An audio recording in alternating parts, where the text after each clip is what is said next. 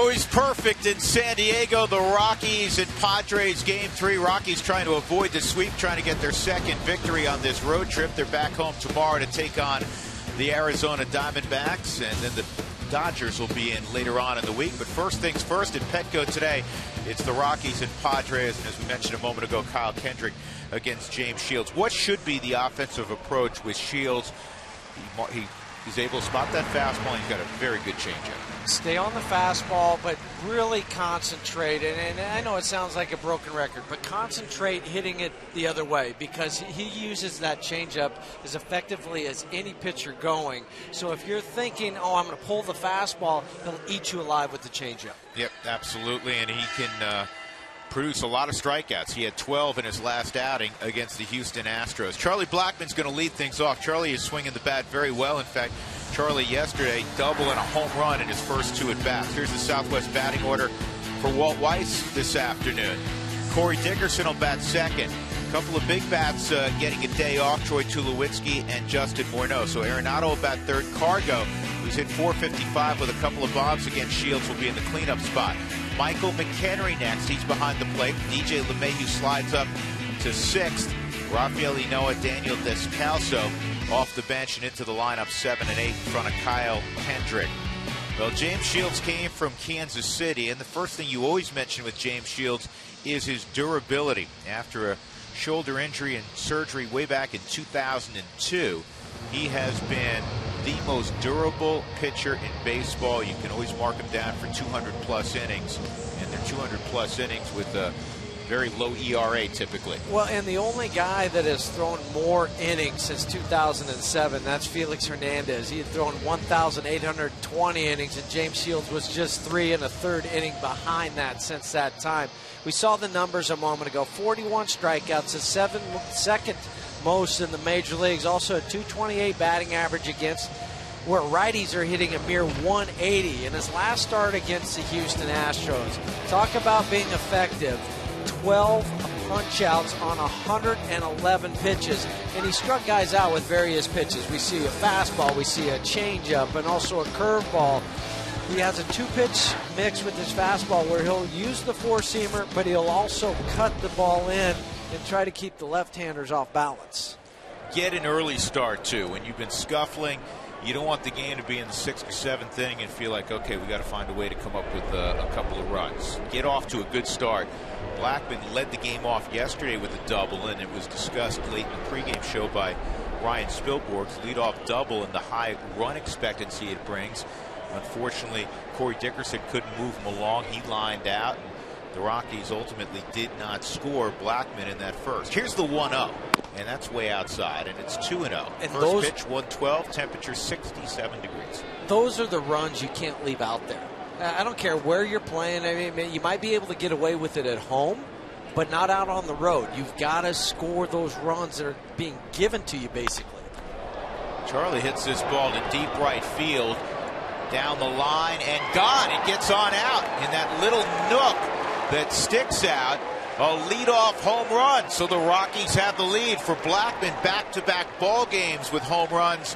His 4th of the year, and that's exactly the start they were looking for. He said, you know what, I'm not going to double. I'm going to take care of business myself. I just want to raise my slugging percentage. Last night it was a home run to dead center field. Now he takes the fastball. Even though it was away, he hooks it because he knows that's what he's getting from James Shields, and he pulls it into that little nook that you referenced, Drew. It juts in from the foul pole at 322 to about 316. He still hit it far enough that it was going to go out. So Corey Dickerson right behind him. He has 5 home runs. That leads the club, and he takes a fastball off the plate. But the key for Charlie in that first at bat is to get. He was sitting 2-1.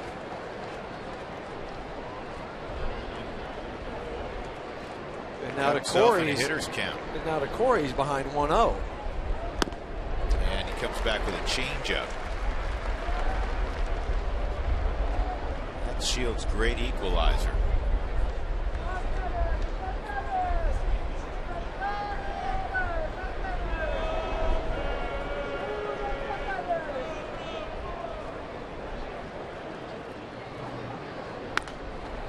Dickerson fouls this one out of play. The Rockies estimated at a home run at 341.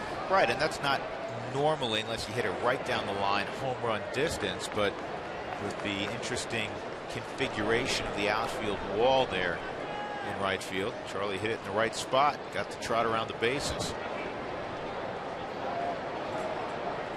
1-2 on Dickerson. See if he goes without the leg lift here. Yeah, goes with the leg lift, and he fouls off a pitch that was going to bounce. Last night he didn't on the ball he hit to left field. He changes it up. We've seen him hit home runs without the leg kick and with it. But with 2 strikes, we've seen him just rock back and keep that foot in the ground like some of the other guys. There it is. And he did it right there, and he has a base hit to right. So 2 different 1-2 pitches. One time he lifts, and the next time he doesn't. And when you don't, you just have to take your movement back ever so slightly to get some load, as we say. Get loaded. But it helps you stay on pitches better because you're not moving as much. He just lifts the heel up, puts it right back down on the ground. Simple approach. Michael Kadire always used to talk about, I'm trying to hit the fastball out of the ballpark to right center field. And he said, and then if I get something off speed, I'll probably pull that, but I'll still be able to get the barrel on it in theory. That was a changeup, and that's how it worked out for Dickerson. He was slightly out in front, but he still got barrel, hit it hard, pulled it through the right side. His bat was in the zone a long time. That's how you stay on pitches. Some guys will swing, they're in and out of the zone. And he's interesting, talking about Dickerson as Nolan takes his at bat, because his swing path changes sometimes swing to swing. And that's anytime hitters are trying to keep the same swing path. But sometimes it just doesn't happen. Sometimes it's more elevated. Other times it's more flat. That was a flat swing path, but we've also seen where he drops almost to his back knee, and he's got the uphill plane trying to hit the ball, to Los Angeles. And when he does connect, those are fun ones to watch. Yep. They're majestic. Arenado's behind 2 strikes. Dickerson at first.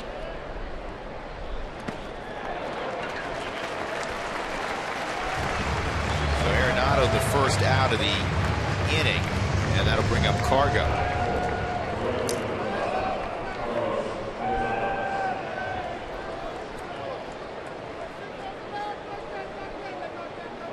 Carlos yesterday had a walk, and he had an infield hit. 1 for 3. Showed you when we did the lineup, he's had good numbers. 5 for 11 with a couple home runs career-wise against James Shields.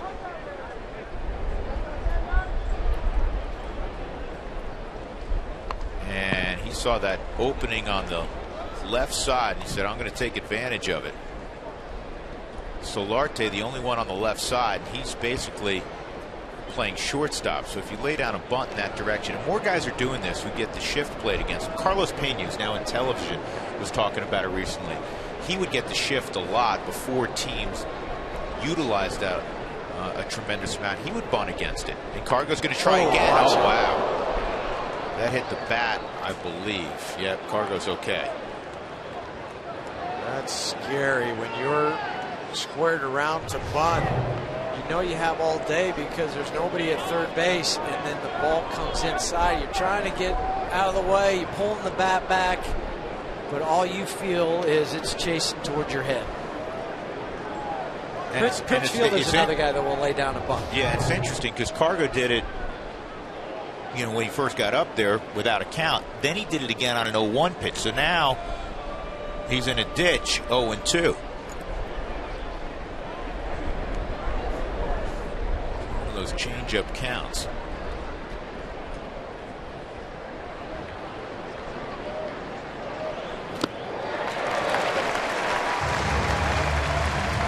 And it turns into a bat at bat. There's no other way to describe that.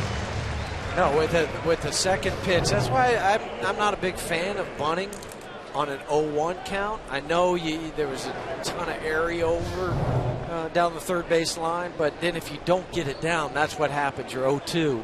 And you're playing into the pitcher's hand. So Mike McHenry batting 5th.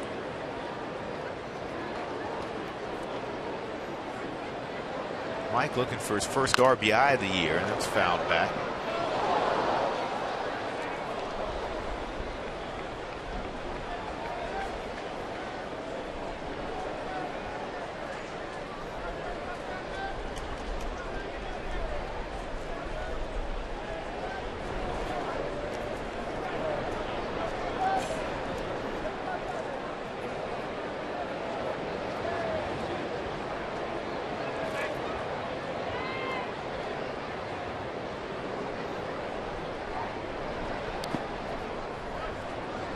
Originally for Mike, this would be the day he would have caught Tyler Matzek. But they flip-flop Tyler and Kyle.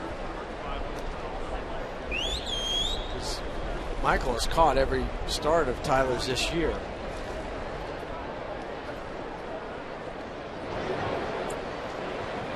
One and one on McHenry at a Middle Tennessee State.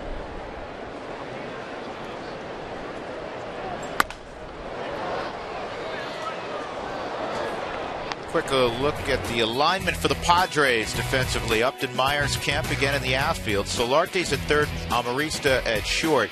Corey Spangenberg, who was out very early today, taking ground balls from Glenn Hoffman along with Bud Black at second base. Yonder Alonso's at first. Derek Norris is behind the plate all 3 ball games.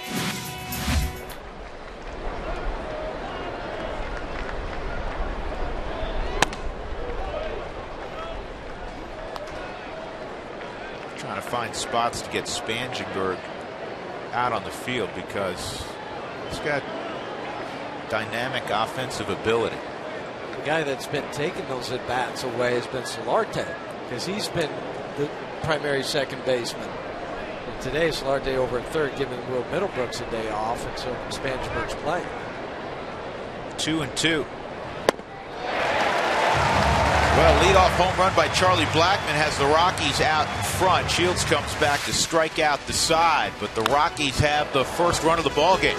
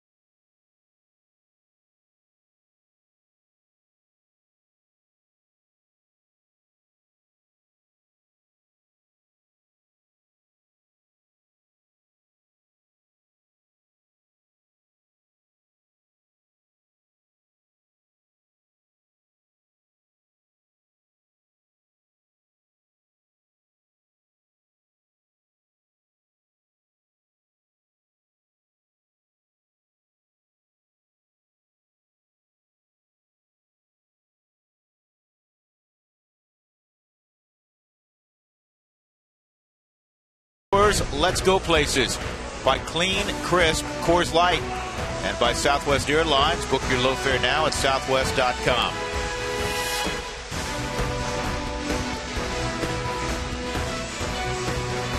Rockies got a leadoff home run from Charlie Blackmon, his 4th of the year. They have a 1-0 lead. It's good to be in San Diego. The Padres always wear their fatigue uniforms on Sunday. They're camo uniforms, camo top. Will Myers having a terrific first season in a Padre uniform will lead things off. Southwest batting order for Bud Black. We'll have Corey Spangenberg batting second, then Kemp, Upton, Solarte, who has driven in 16 Derek Norris next, Leandro Alonso, Alexi Amarista, and James Shields. Kyle Kendrick is ready to go. And the first pitch on the outside corner for a strike. Kyle's numbers 1-3 and 8.36 ERA. A very rough month of April. Saved that opening ball game at Miller Park. And we talked about this in the pregame show. You hope history repeats itself, because his best month in his career has always been the month of May. Yeah, he just wants to wash April away, because it was not pretty. I mean, 8.36, no matter how you slice it, wasn't good. They had the one good outing in Milwaukee, but coming off a very, very rough start at Arizona, 4 1/3, 10 hits, 8 earned runs. Now, in his career against San Diego in 7 starts, 8 games, he's 4-2. 7 innings against San Diego back on the 22nd of April in Colorado. Part of Kyle's problem has been the execution of his cutter, or lack thereof. Whenever he's used it, it's been up in the zone, and that has just really hurt him, because it doesn't have the late bite on it up. You need it down by the knees. 3-1 on Myers, and that's back up the middle. DJ was playing there, and he takes a base hit away from Will Myers. We talk about infield positioning, putting guys in the right spot. DJ's in the right spot. 3 steps to his right. Yeah, usually when it goes through the pitcher's legs, it's a hit. That's what the hitter's thinking. No, through the pitcher's legs, I'm good. That's a knock. Wait a second. Where'd that guy come from? So here's Corey Spangenberg. And the Rockies do put a shift on with Spangenberg. Arenado, to protect against the bunt is about a step in on the grass. I say a step inside the bag once he kind of creeps. And with 2 strikes, he'll move over to the shortstop position. 0-1, and that's that cutter that Jeff was mentioning. You got that in a good location. 2 strikes, and Arenado does drop back to a more traditional shortstop spot. It's incumbent on the infielders, and I don't know how much shifting you did, Jeff, in your career, but it's incumbent on taking ground balls, isn't it, in all these different spots, yes, so you know the arm angle to first.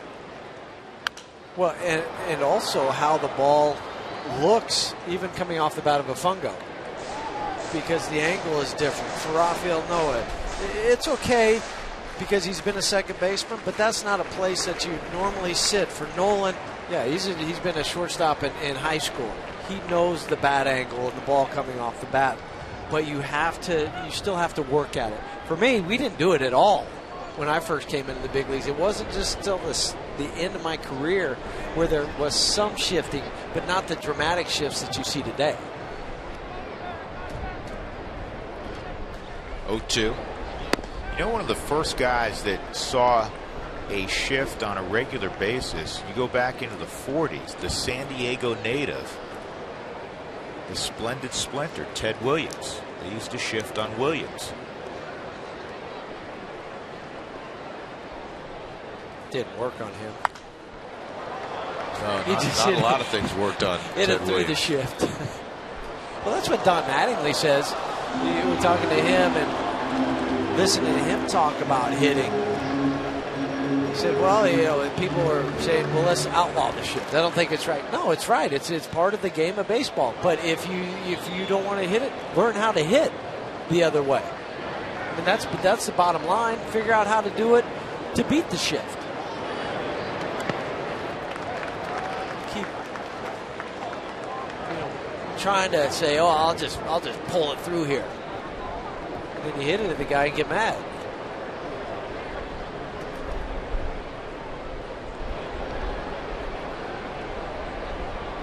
2-2 on Spangenberg, who is just under a 300 career hitter in the minor leagues, and he hits this ball to short, and Arenado spins and throws and gets Spangenberg by a step. See how quickly he got rid of that ball? I'm talking about Nolan, because he's been watching the last 2 days Spangenberg get down the line.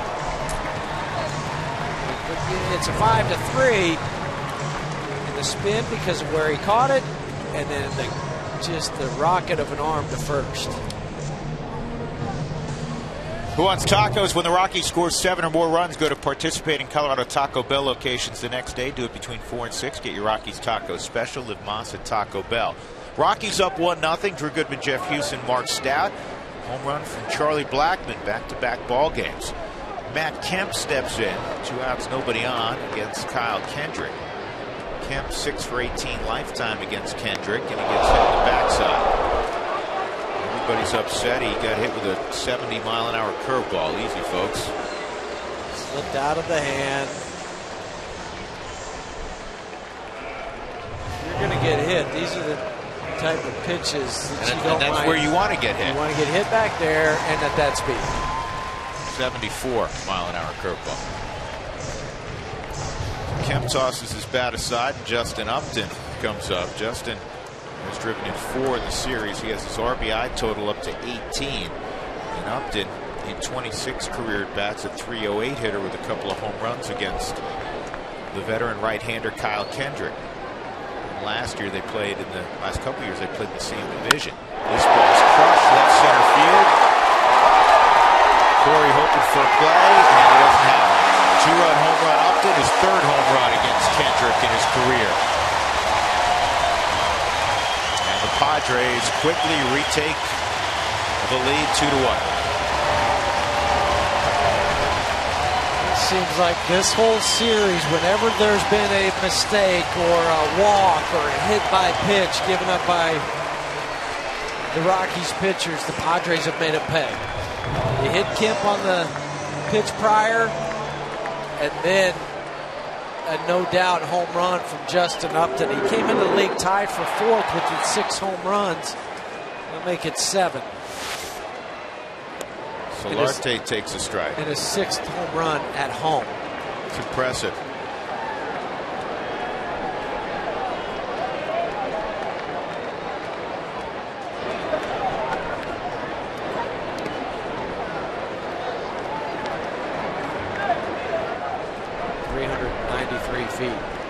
Estimated distance on the home run. Tack 2 more first-inning runs onto the total for the Padres. They have 26, which is the most in the National League, and they came into the ballgame second to Detroit with 25, who had 25 first-inning runs. Detroit's leading 6-4 in the 8th inning. I don't know what they did in the first. I'll have to check, but anyhow, you get the point. San Diego's typically gotten off to very good starts. So the Rockies' lead was short-lived. It's 2-1 San Diego as we go to the second.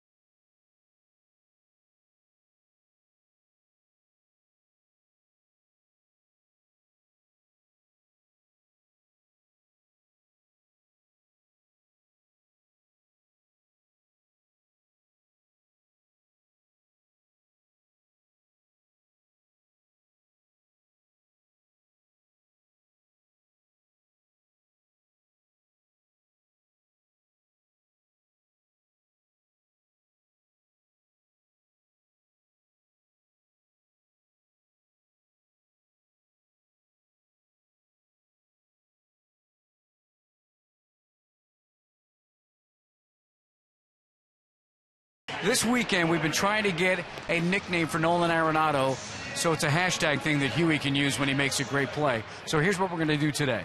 We want you to use the hashtag Nolan nickname. There's 18 options on here. Pick your favorite and just tweet it using the hashtag Nolan nickname. We'll get a tally.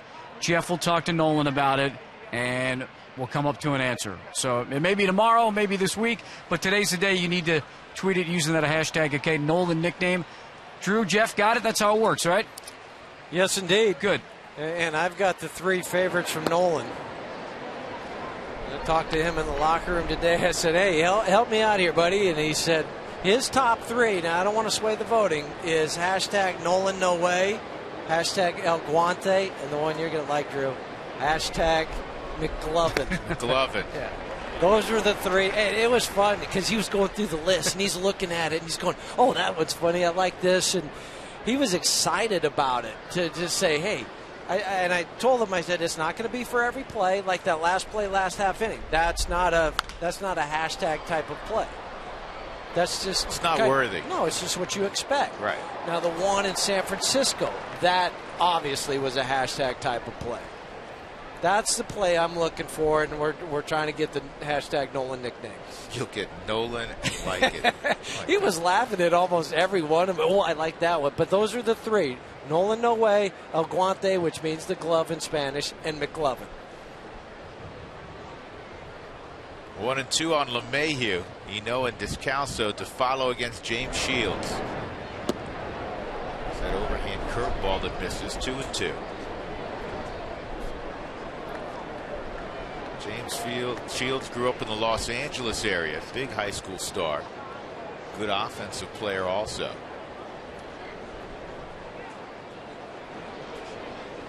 2-2. Went back to the curveball, and it's over to Solarte at third, 1 out.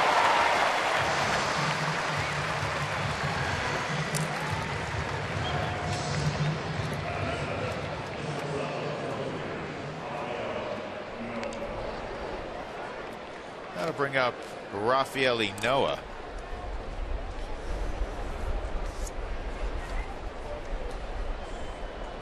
Coca-Cola value packs are back for the 2015 season. It's available every value game for either $59 or $79, depending on the seat location. 4 tickets, hot dogs, Cokes, and more. The Coca-Cola value pack. Need to get it today.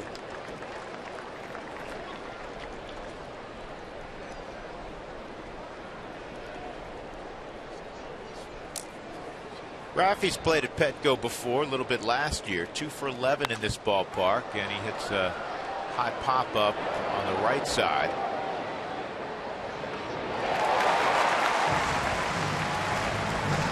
Alonso makes a catch.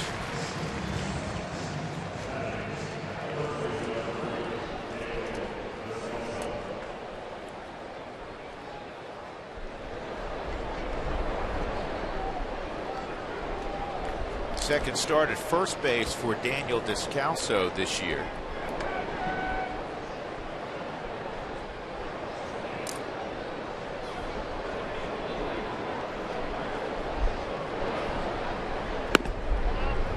Outside ball 1.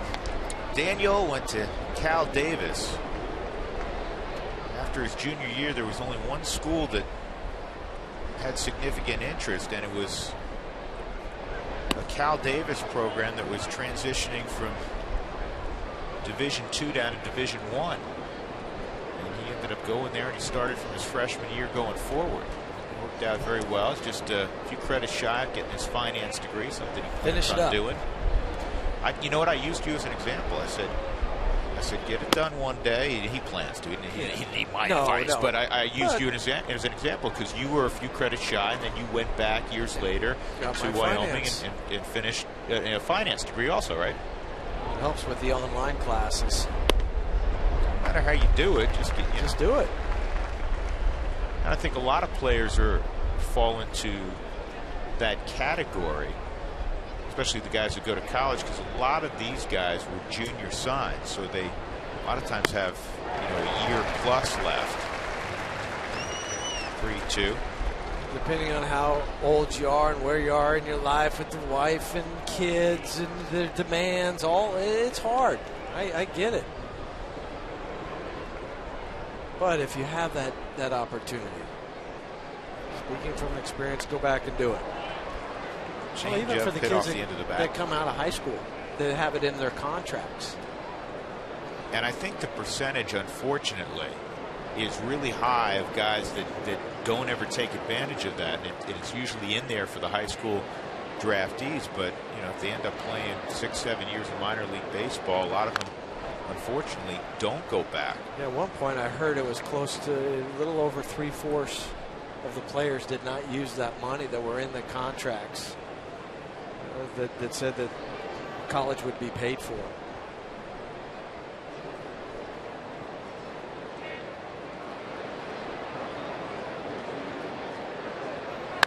(3-2) sharply hit, but it is at Yonder Alonso. It's a 1-2-3 second inning for James Shields. 2-run home run Justin Upton, and the Padres have a 2-1 lead as we go to the bottom of the second at Petco.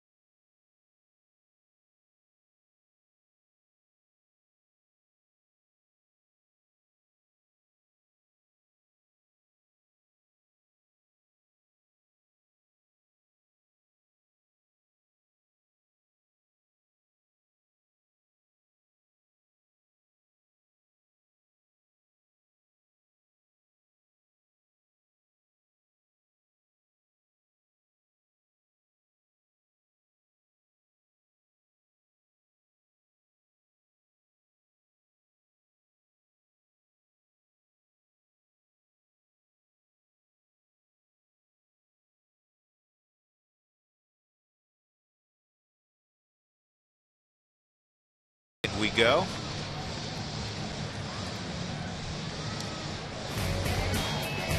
Rockies on defense. Dickerson, Blackman, Gonzalez, Descalso's at first. Enoa for Tulowitzki at short. Those are scheduled days off for both Troy and Justin Morneau. LeMahieu, Arenado in there. Michael McHenry doing the catching.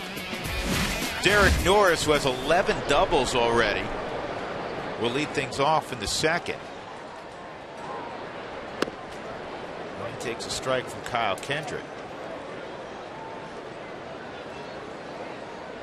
Kendrick's one of those guys that has to have late movement, and he has to be very precise with his command, because when you're 86 to 88, there's not a lot of margin for error.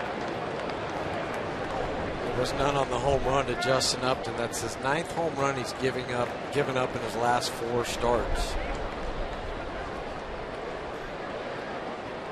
A 6th to a right-handed batter.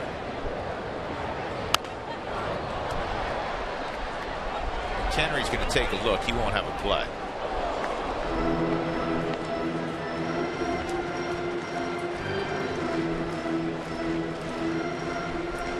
El Guante, according to Patty, has my vote. It's pretty much just checking, and we've got a ton of votes coming in. Is El Guante or McLovin are the 2 leaders? Again, it's going to come down. I'm going to go. I'll ask Nolan when we get down to the final couple, and it'll be his choice. This ball wide, and McLovin has it. El Guante, hashtag El Guante, whichever one we decide to go with, that would have been a hashtag play.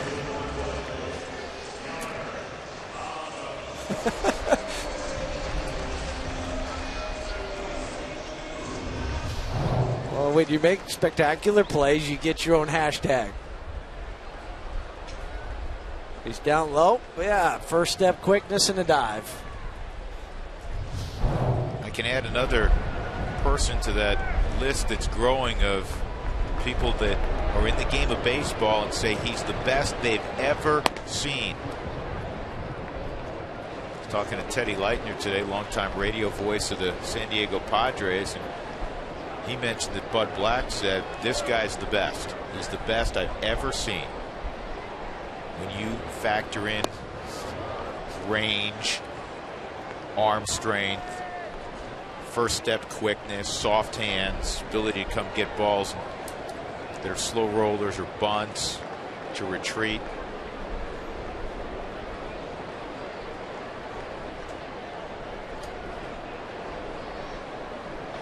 Ted 1-1. Ted has seen a lot of ball games.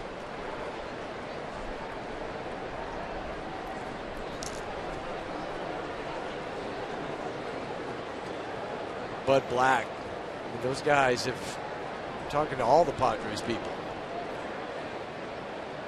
Yeah, and that's the thing you see. Nice play. Wow. Amarista, good hands.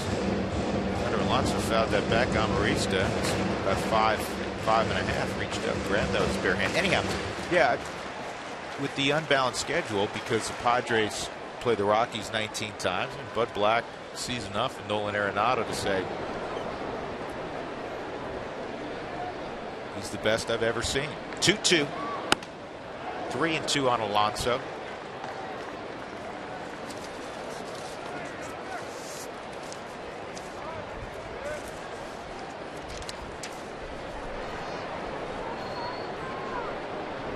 Alonso hitting .550 in 5 ball games against the Rockies this year. There's Alexi on deck. And this ball in the air to Cargo in right. He's got 2 outs.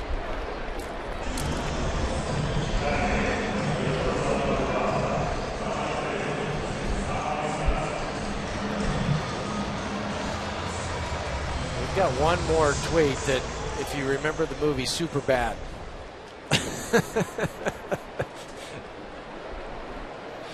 Just put the picture of Nolan on.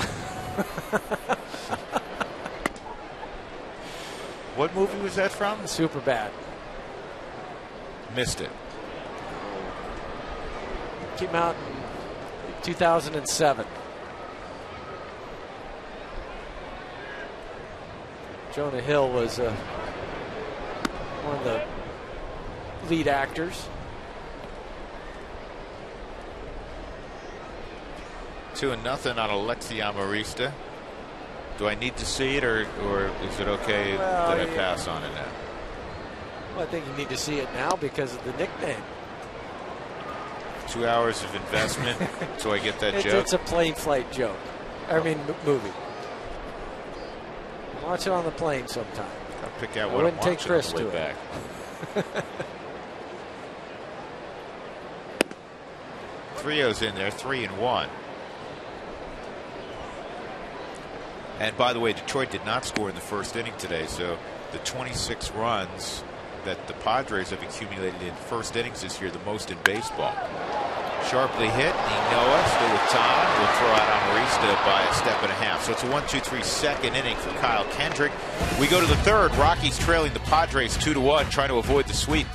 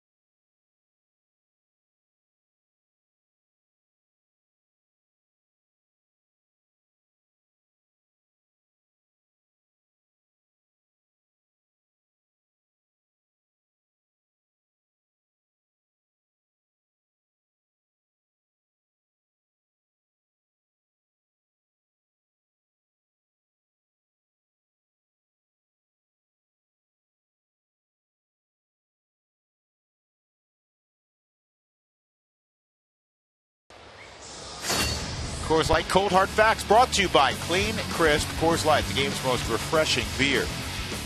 200-plus inning season since 2007. The Rockies have had only 5 of those. Jimenez did it twice in 09 and 2010. Padres have done it 6 times.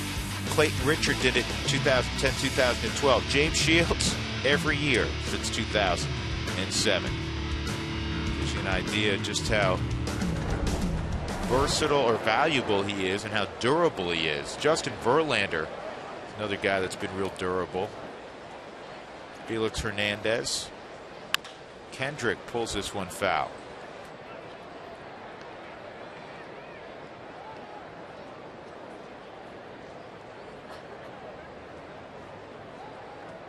That's why that average, you hear the pitchers from the Rockies saying we don't want the DH.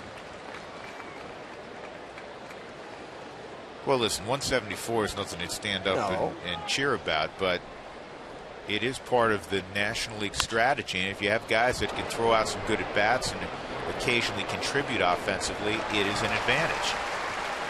I am not for the DH in the National League. Me either. 1 out, and Charlie Blackmon will come up. Charlie hit a home run in the first inning, hit a home run yesterday. 4 home runs for Charlie. Gave the Rockies a quick 1-0 lead.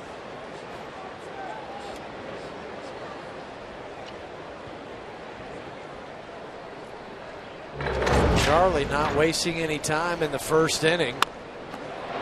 2-1 count. It's a home run. 340 plus feet.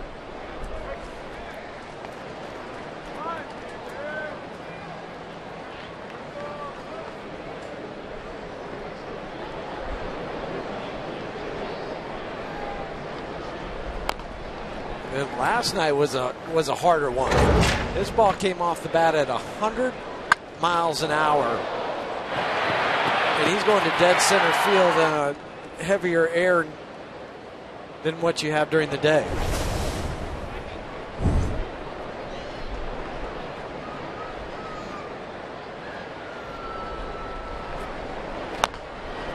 And that's fouled off.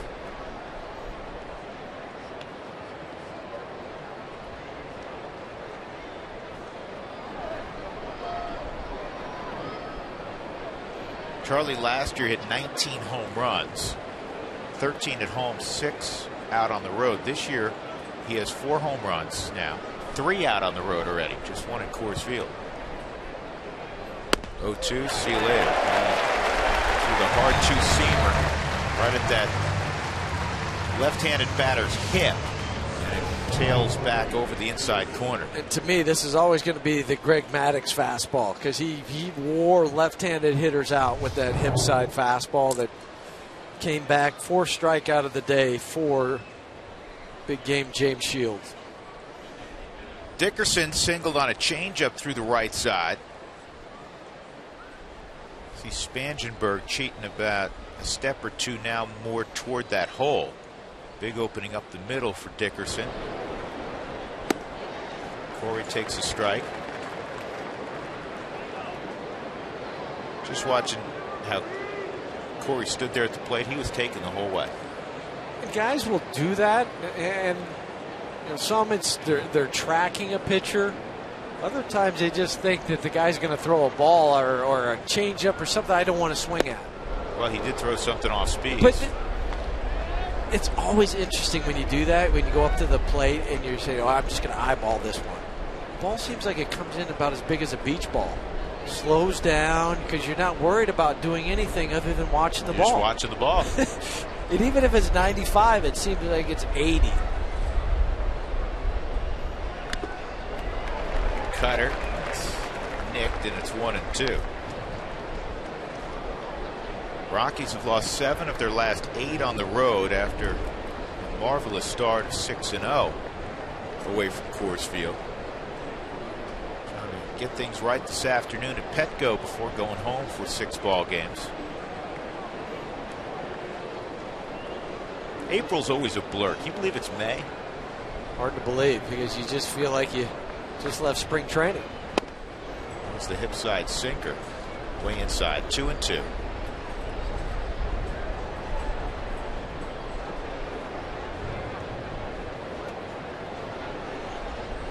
Rockies offense coming into today just 6 runs the last 3 ball games. They need a breakout ball game.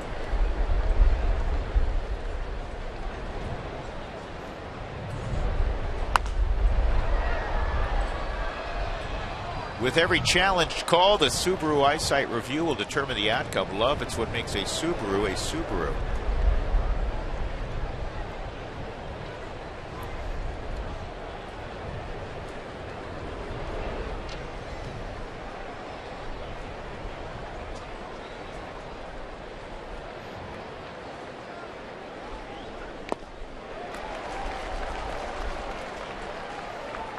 Again from Corey with the no stride.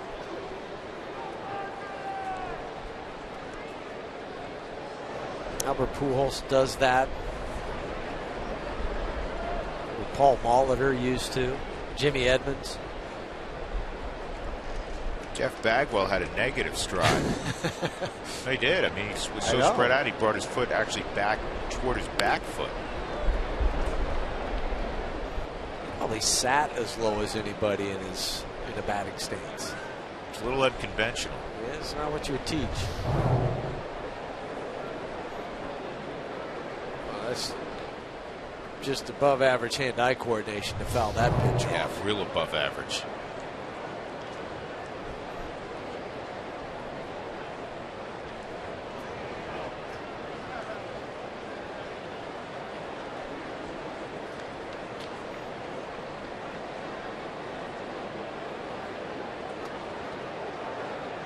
San Diego, always a popular destination for wives, young families. You got the zoo and SeaWorld, a lot of activities. A lot of the Rockies players have their significant other with them.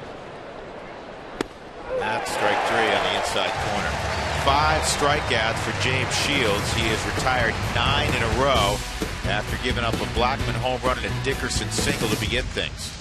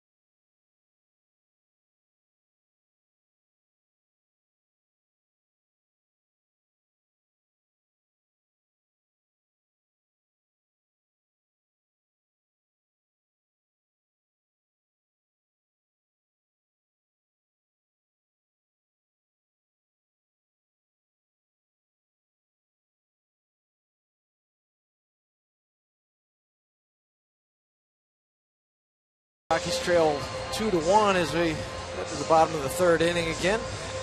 One last look at the Nolan, #Nolan nickname and the choices. As I mentioned, Nolan No Way, El Guante, and McLovin were the 3 that Nolan highlighted for me as his 3 choices, but don't let that sway your vote. He has some choices. It looks like El Guante and McLovin are the 2 leaders as we make the turn heading towards the clubhouse.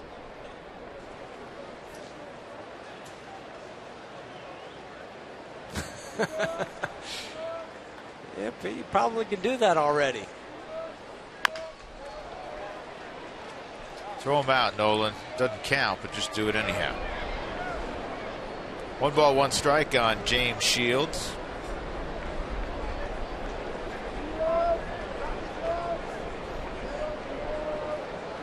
Padres won yesterday 4-2. They had 8 hits in producing the victory. The Rockies with 7 hits. Rockies had no hits after the 6th inning. The bullpen, which has been much maligned, did a good job for the Padres. Brandon Maurer 2 innings, and then the incomparable Craig Kimbrell, a 1-2-3 ninth inning. Kimbrell looked different in the outing last night than what he looked in Colorado. Last night it was 99. Try to hit it. Yeah, if that's not going to work, the 88-mile-an-hour slider. This ball well hit to left field. Dickerson going back will make the catch. A couple steps in front of the wall. So Shields gave it a ride. Long out. 1 out in the 3rd. And that'll bring up Will Myers. Well, Will Myers had an interesting day a few days ago when Houston was in town. Big Evan Gattis came up, and watch this.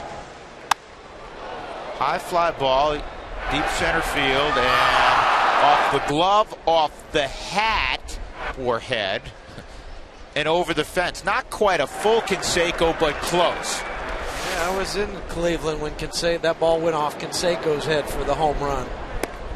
David Holtz in center field was laughing at him, and he tried to come into the dugout and say, "Yeah, it went off my glove." Like, come on, no, it didn't. You see all those people out there with cameras? They don't lie. That went off your head. Don't try to pull the wool over our eyes.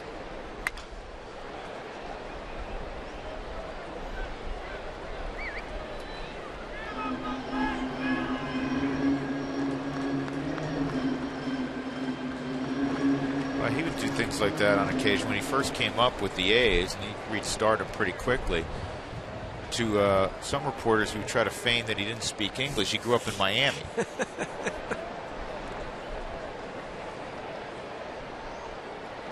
Curveball misses. It's 1-2 on Myers. Well, between he and McGuire, when they were together in Oakland, when Walt can attest to this, is guys would come out of the locker room to watch them take batting practice. It wasn't just your team hit, you went inside. Well, when they were hit, you stayed out and watched them because they'd put on a show. Saw him take batting practice in the late 80s down in spring training, and the shots they would hit, it would like they'd go up and then they would stop and go up again, reach another level. After he was traded from Oakland over to Texas, he took batting practice with one of those the green Easton aluminum bats. Yeah, the aluminum bat. Oh my goodness, that was shocking. That was our high school bat of choice. Mine too. Yeah. And college. 1-2. Outside. Hey, Huey. Yes. Don't sell yourself short, because you're in a category with McGuire and Canseco. Yesterday was the anniversary of one of your 8 home runs, and it was off Charlie Huff. And I looked at his home run log that year, and he'd only given up 2 previous, and it was to Canseco and McGuire in the same game. There you go. And then you went yard. Funny thing about that is I knew he was going to throw a knuckleball, so I went up there with Kevin Reimer's bat. And for Rockies fans, you remember Kevin Reimer was drafted in the expansion draft and then traded over to Milwaukee for Dante Bichette. That's how they got Bichette. But Reimer had a bat that was 35 inches long, 33 ounces, and it was like a tree log for me. And I just swung from my heels and I hit it out in Chicago. Kevin Reimer, big, strong guy. Big Canadian. I love looking at that home run log because it goes McGuire, Canseco, Houston. What's wrong with this picture? Is that what you're saying, Mark? I told the story before because Charlie Huff and I played together in Texas before he left to go over there. And the funny thing was, as I was rounding third, I could hear his wife behind home plate yelling at me, "You're not that good." She was yelling at me. She was getting on me. I said, "Yeah, well, Charlie, I just took him deep." It's really bad when the wives are ridiculing your power. Come on. That's not right. It was funny, though. Never spoke to her again, did you? No. 2-1 San Diego.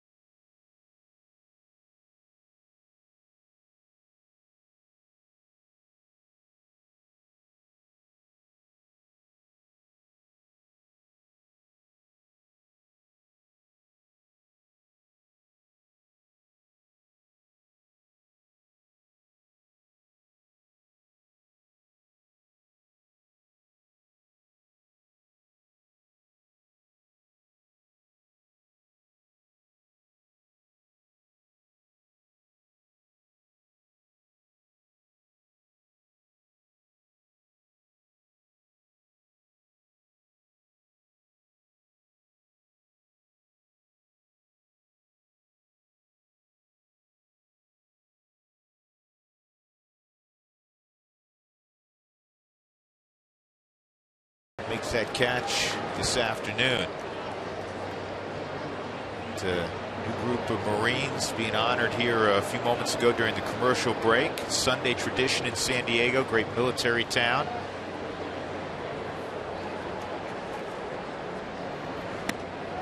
Arenado at the plate, takes outside. Here's the Marine hymn being played.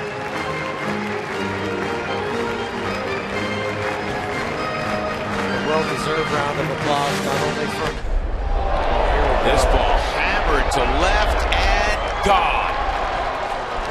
Off the facade of that second deck in left field. We need a hashtag for that home run from Nolan. That's Nolan's 5th, and it ties up the baseball game at 2. That was loud and proud. He jumped on this pitch and said, I'll take it out in a couple seconds. That is a changeup that comes in like a BP fastball.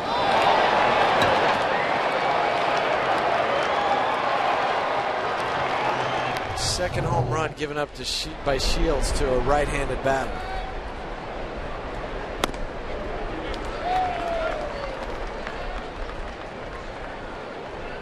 Nolan ties Corey Dickerson for the club lead.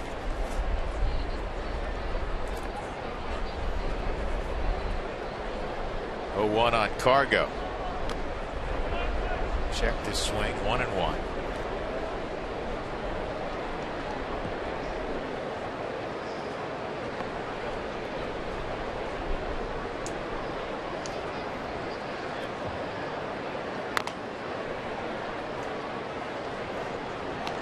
Shields doing a good job, what a lot of pitchers have done with Cargo. He's not able to get his timing because he's out front on the off-speed pitch, and then you get tardy on the fastball. This ball fought off to center field, the base hit. So Cargo got the fastball up and hit it well enough to get the base hit. He stayed centered on that, so you try to.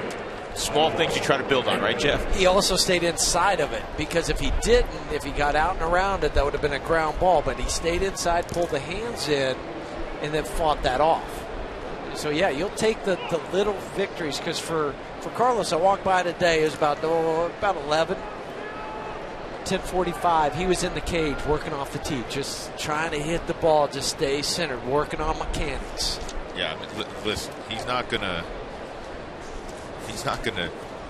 take a day off and rest until he gets it where he wants it to be. Very proud guy, and he's working very hard at extracting himself from this slump that's gone on the last few weeks. Visiting with Yonder Alonso at first. The thing you always admire about Cargo, no matter how he's going, he brings the same demeanor. It's always upbeat. It's always a smile on his face to the ballpark every day. Same respect for the players, his teammates, us, everybody. He doesn't take out his frustrations or his struggles on you. This ball line, fair ball down the left field line. Extra bases for McHenry. Into that corner, Stu Cole's going to send Cargo. He cuts the bag at third. He's going to score easily. A double, and the Rockies have the lead 3-2. Mike McHenry's first ribby of 2015. Back come the Rockies. A large ribby for Michael. Now 4 for 7 career off of James Shields. Once it gets in this corner, the left fielders, it doesn't matter how often you play here for Justin Upton. He's been here for a month now. You have to be weary of what happens and how that ball kicks. Is it going to circle around the wall? Is it going to stay there? So you almost play it more defensively for the outfielder. Bouncing ball to short. Amarista will throw out LeMahieu. That's the first out of the inning. DJ's not going to be happy with himself. I mean, we heard Spilly talk about it on the pregame show. The little things. Runner at second, nobody out. When your bat's over, he has to be over at third base to give a guy like Raffy a chance to drive it in, tack on another run, because that run percentage goes down if you don't do that. And you know what? I'd have bet you a lobster dinner, and the bat ended after one pitch. I'd have bet you a lobster dinner that he would have gotten the job done there. Just as locked in as he is, and with his typical approach inside out. I wouldn't have taken the bet. Because I would have said no, because I would have owed you that lobster dinner. I wasn't going to take a sucker bet. So McHenry still at second, and Noah takes ball one.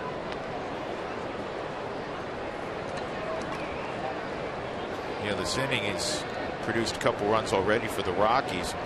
We were chatting earlier on the air about the Rockies haven't bunched their hits. Individually, a lot of guys are hitting for a solid average, and they have a lot of hits, and they actually have a really good average with runners in scoring position, but they haven't bunched hits. As Walt said, we haven't gotten enough guys hot at the same time. Well, the inning started home run, single, double. That's bunching some hits.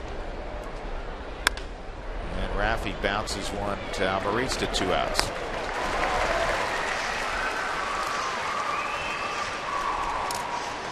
Shields can go at Descalso or pass on Descalso and go after Kendrick with first base open. I would think the fact that Descalso's not an everyday player, came in hitting 111, and Shields is who he is. He's, and this being the 4th inning, he's going to go after Descalso. Maybe if it was if they were trailing by 3 or 4 and were afraid they were not going to get those runs, but they're only trailing by 1 run. So I agree with you that he'll do this, and their thinking is you get him out, you start up with the pitcher next to him.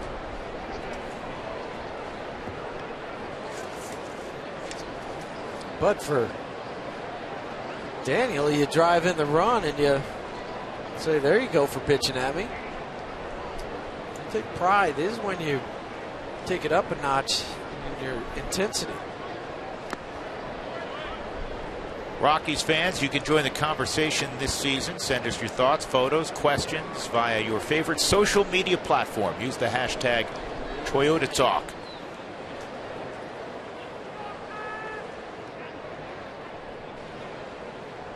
One and one on Descalso. And this is popped up in foul ground, and the diving catch made by Solarte. He thought that Norris was going to make the play, then looked up and said, oh, you stopped. I got to go. Great catch by Solarte. Rockies get 2 in the inning. They're up 3-2.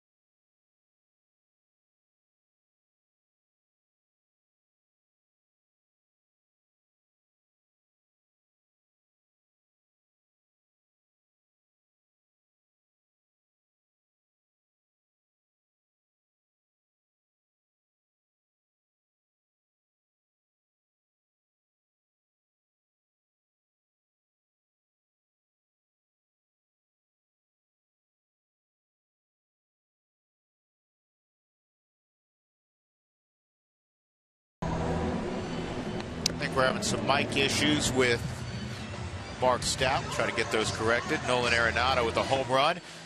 And the Rockies have a 3-2 lead. Nolan tied it up, and then Cargo singled, and McHenry doubled. Matt Kemp, Justin Upton, and Yangervis Solarte in the 4th inning. Kendrick gave up 2 runs in the first, a 2-run home run by Justin Upton. He has retired 7 straight since then. And Kemp a little bit out front. This needs to be a quick shutdown and efficient inning for Kyle. Just had some success against James Shields last half inning. Don't let him back in or get that momentum back in their dugout. Keep it in yours. This is pop foul out of play.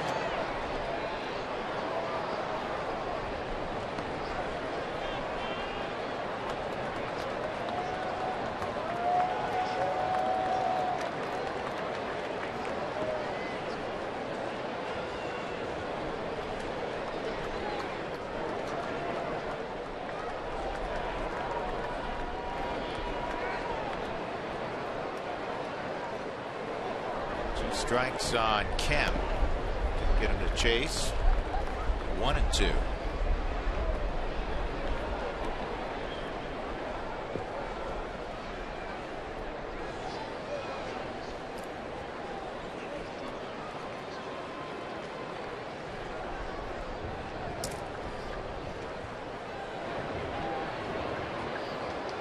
Still getting used to seeing Kemp out of a Dodger uniform.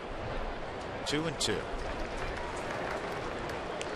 Because that's where he's been his whole career. He's got gaudy numbers against Colorado, but just doesn't seem used to seeing him in that white and blue. A little slower pace down here in San Diego than up north in Los Angeles. And that hit him again. Another curveball. No, the umpire's pointing to first. That sounded like a foul ball.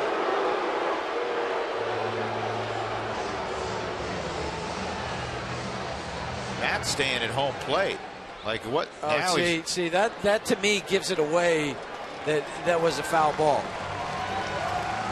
Because a hitter knows what he's done. If he was going to stay there at home.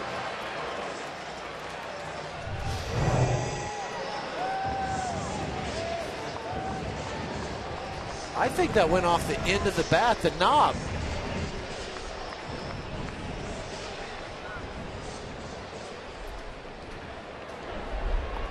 With his white gloves, I couldn't tell on that close-up. See if we can tell here. I think it's off the knob. It looks like it, and that would be a foul ball. Not called that way, so Kemp reaches in front of Upton.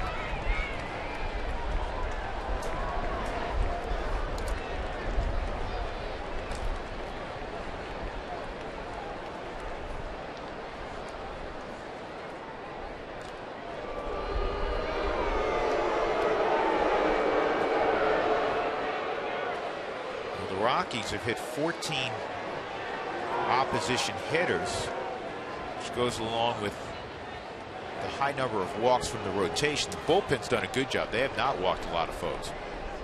Twice to Kemp in 2 at-bats. 14 most in the National League. Down low on Upton. He hit the ball out to left center his first time up. 7th home run for Justin Upton, 6 here at home.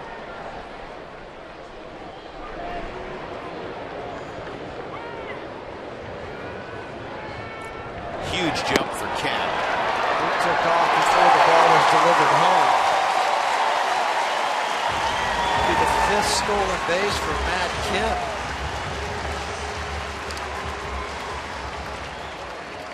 Just watch the jump that he gets. He's gone before Kyle lifts up the leg.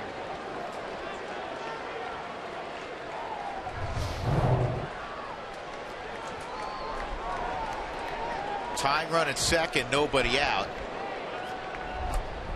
Upton's a big RBI guy naturally. See if he changes his approach at all now with that runner at second and nobody out. And that pitch is away 2-1.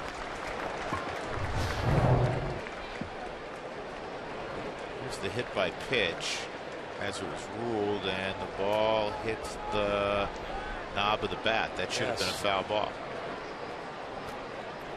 And I just look at what Kemp did after he was hit. He wanted to stand in the box again. This ball hammered to straightaway center field. Blackman leaps off the top of his glove. Kemp was standing at second. He's only going to get to third on a ball that went basically 400 feet. He was going to tag, which is the right play. With no outs. So it'll be a double for Upton.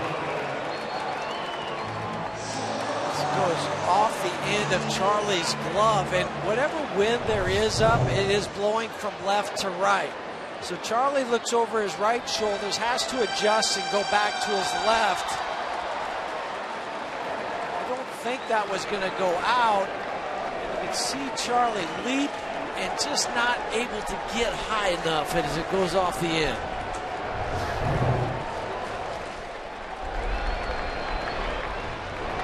Hervé Solarte at the plate.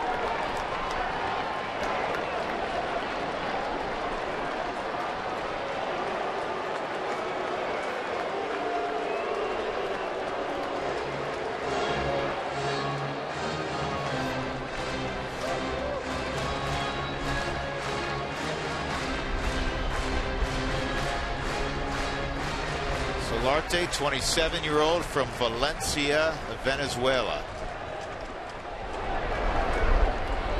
Chase Headley deal. Headley was sent to the Yankees.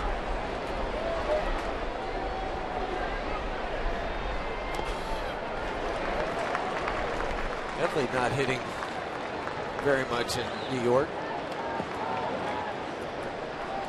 He's had some big hits this year, but overall it's average. Yeah, it's average, not where he'd like it to be. Solarte hitting .579 with runners in scoring position. That's how he has 16 RBIs already. He's pushed Jed Jerko to the bench. Jerko started yesterday because of his numbers against De La Rosa. This ball is going to get a run home. It's his 17th RBIs. That ground out ties up the baseball game at 3. 16 have come hitting left-handed for Solarte.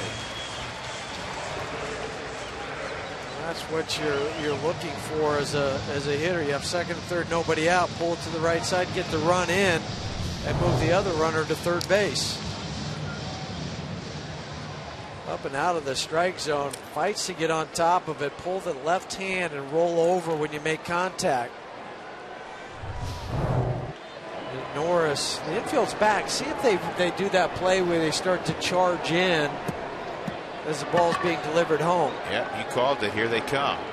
With Norris at the plate, and Norris absolutely ladders this one.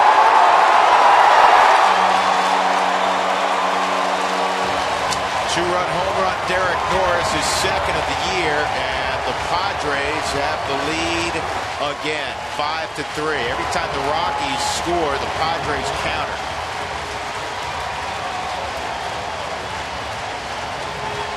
Home run balls have been an issue for Kyle Kendrick this year. It's 10 home runs that he's given up. Next most on the staff is Oberg, and that's out of the bullpen. He gave up 3 in one inning, and he's given up 4 this year. The strength of Derek Norris.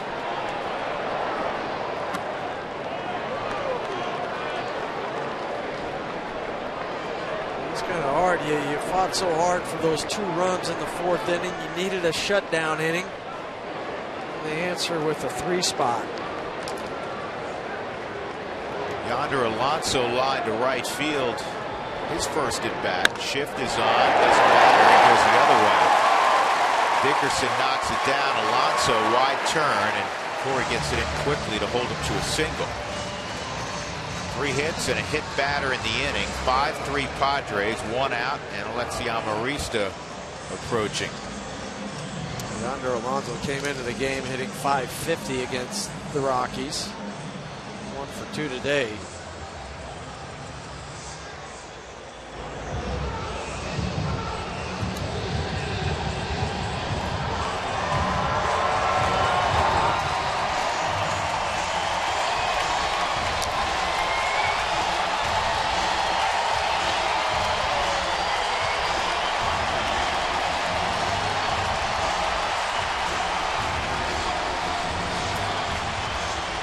Fans, you want to get ready for the first fireworks show of the year on Friday, May 22nd. It's sponsored by Lockheed Martin.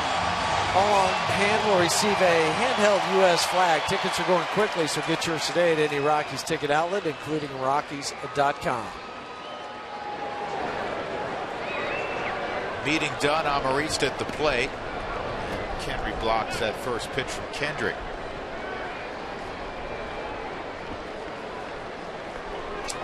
Amarista grew up idolizing Omar Vizquel.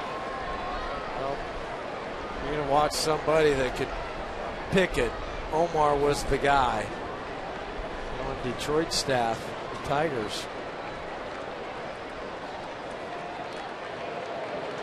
I've said it many times before that up the middle when he and Robbie Alomar were together, that was as good a tandem as ever. And I played against the guys in Detroit with Alan Trammell and Lou Whitaker. They were good, but they didn't have the range in some of the other plays that those two guys could make. Vizquel, by anybody's measurement, one of the greatest defensive shortstops in the history of the game. And Robbie Alomar, the same thing can be said for his work at second base. No doubt. Omar will get in the Hall just for his glove. Like Ozzie did. Amarista loops this one to left center field. Dickerson will make the catch. 2 outs.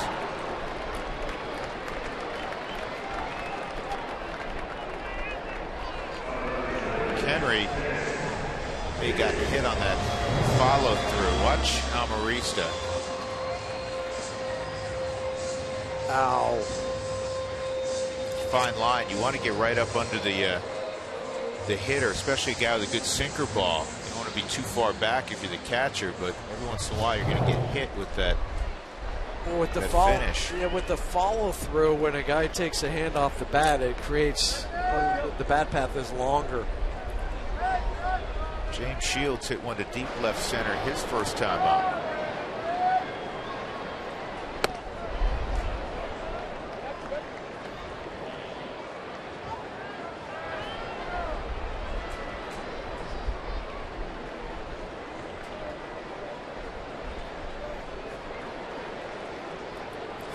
Game winner for the Royals last year in the regular season. That's off of Kendrick. He's got time to recover, and he gets the out at first. In the inning,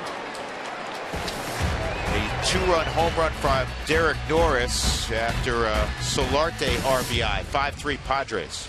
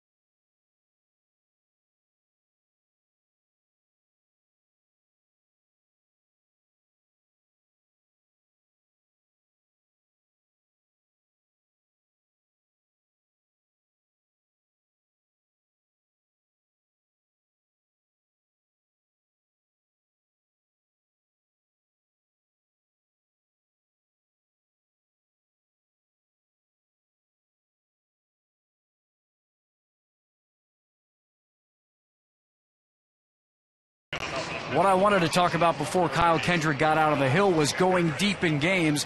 I want you to listen to the Rockies pitching coach Steve Foster on the recipe of how to get deep in games from the starting pitchers.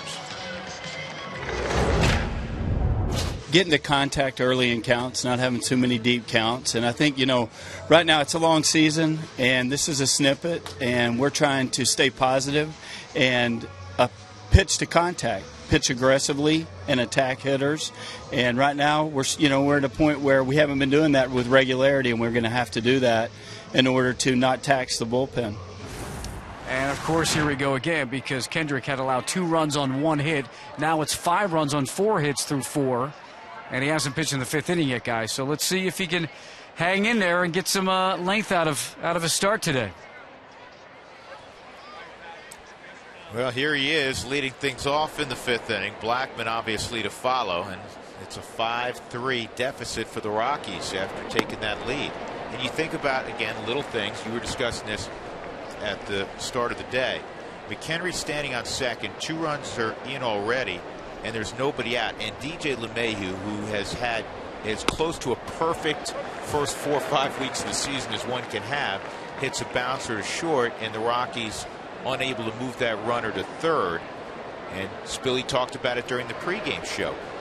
You're talking about a percentage drop of about 30 points when you don't get that runner to third with 1 out, and the Rockies, in all likelihood, would have had that 4th run. I'm not trying to pick on DJ LeMahieu. DJ has been, in fact, he has one of the highest early season WAR, wins above replacement, of anybody in the National League. He's been terrific. But again, when things are going bad, it's so easy to see the little things that aren't done. You don't want to leave potential runs out there on the bases when it's almost you have that double. It's almost given to you. That's a good-looking bunt by Blackman, and it's going to be a base hit. Nice idea by Charlie. Gets a low 5 from Eric Young, who, like Charlie, had that as part of his game. So with 1 out, Blackman is at first base. I think I teach kids when you're talking about bunting, bunt, then run. Don't try to do it all at the same time, and that's what Charlie did. Bunt, gets it down, and then he runs. Too many times kids are running out of the box trying to bunt it while the bat's still behind them. They're not seeing the pitch come in all the way, and they'll lose sight of the ball the last 2 feet. Perfect illustration on how you do it from a lefty at Charlie Blackman.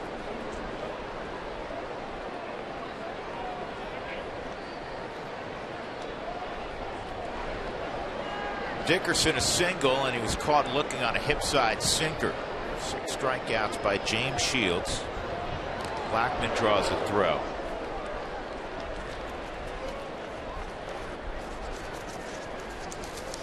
James Shields, part of a 7-player trade between Tampa Bay and Kansas City, and Will Myers, the center fielder, was part of that trade. Now they're teammates. Rockies have only 6 stolen bases. I mention that because you have speed at first in Blackman. The only team with fewer stolen bases in the National League in the early going, the Washington Nationals. James Shields tough to run on for 2 reasons. He gets rid of the baseball quickly. He also has one of the best right-handed moves in the game. And he'll do it. He goes down, and he'll do it from any position when he's coming back set. This ball sharply hit the second. Spangenberg gets 1 on first, out there. Alonso the pick on the low throw by Amarista. It's a 4-6-3 turn. We'll go to the bottom of the 5th. The Padres up by 2 runs.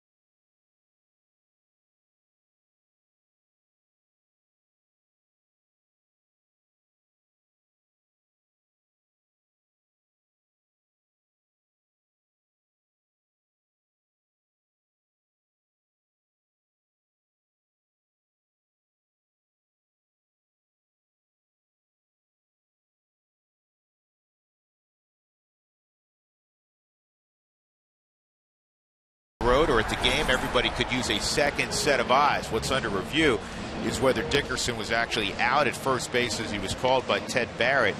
And if you look at the replay, to me, it's got to be ball in back of glove. He's safe. And he should be safe. And now the call comes in. He is safe. Watch here. The ball's not in the back of the glove. We learned that the other day. Ball's got to be back of the glove, right? Right. Wasn't in the back of the glove. So Dickerson beat the return throw by Amarista. And that will allow Arenado to hit. That's huge. I mean, Arenado hit a home run his last time up. Well, James Shield had gone off the field almost into the dugout and then was held up by the umpire. They had to go back out there and throw. So it's been 2+ minutes between pitches for him. And this ball hit to deep left. That's what we're talking about. How large was that? Nolan Arenado just tied it up.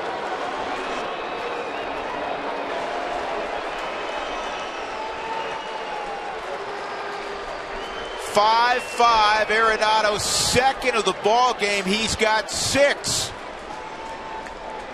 Easily the best review of the year. Instead of being 3 outs in the dugout, now it's 2 runs. How about Nolan going down and getting that slider and hitting it 400 feet? You know, for him, a pitch down is not a problem. It's not, because he'll take that body positioning. He'll go down and get it. And he knew it. He knew he clipped it. Well, I tell you, James Shields, he wasn't. I mean, he had to sit out there for 2 minutes as this was going on, and he really wasn't throwing any pitches. He's just kind of sitting there. And that's where you jump on him.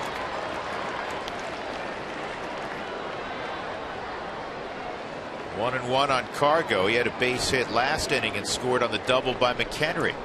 This ball game seesawing back and forth. Cargo pulls this foul.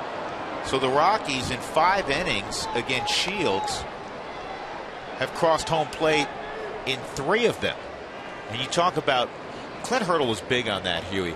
Score in multiple innings. And if you score in 3 innings of a ball game, you're going to win way more than you lose. And you're hoping that 2 of those 3 innings are crooked number innings. Sure. 2, 3, 4.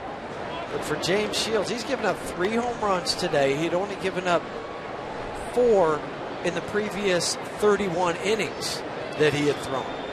Maybe the winds are changing. Petco's turned into the new launching pad. It is different during the day. No doubt about it. 2-2.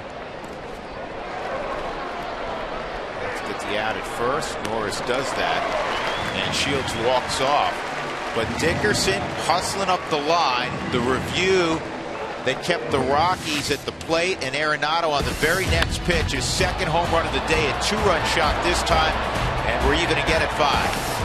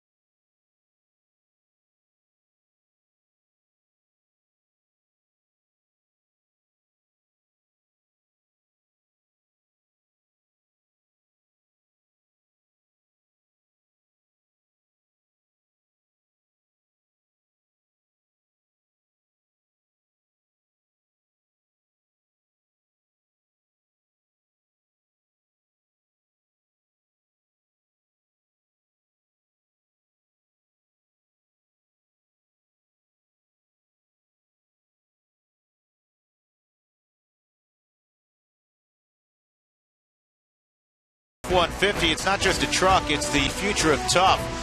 By Southwest Airlines. Book your low fare now at southwest.com. And by CenturyLink, your link to what's next.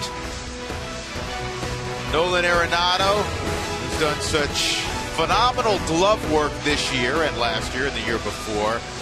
Let's not forget what a great bat he has. A multi-home run game today for the second time in his career. And check this out. Last year he had 18 home runs in a year where he also missed basically a couple of months. Of those 18 home runs, 16 came at Coors Field, just 2 out on the road. He now has a team-leading 6 home runs this year. That's strike 1 on Will Myers. 5 of the 6 home runs are out on the road. And he's hitting almost 300 out on the road. So people say, well, Coors Field, yeah. He's hitting over 300, 301 at home, and now just shy of 300 on the road. Kendrick is in that real difficult portion of the Padre lineup. Myers, Spangenberg, Kemp, and anything beyond Kemp is Justin Upton, who's hit a 2-run home run and a 400-foot double against him. 5-5 in the 5th inning. Myers with a 2-1 count. Padres have just 4 hits. Rockies have 7.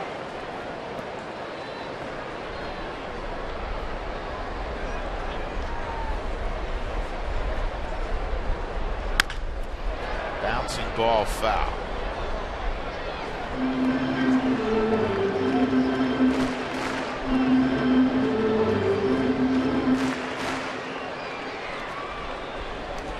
Kyle, you had the offense give you the lead in the 4th. You weren't able to lock it down. Now they tied it up.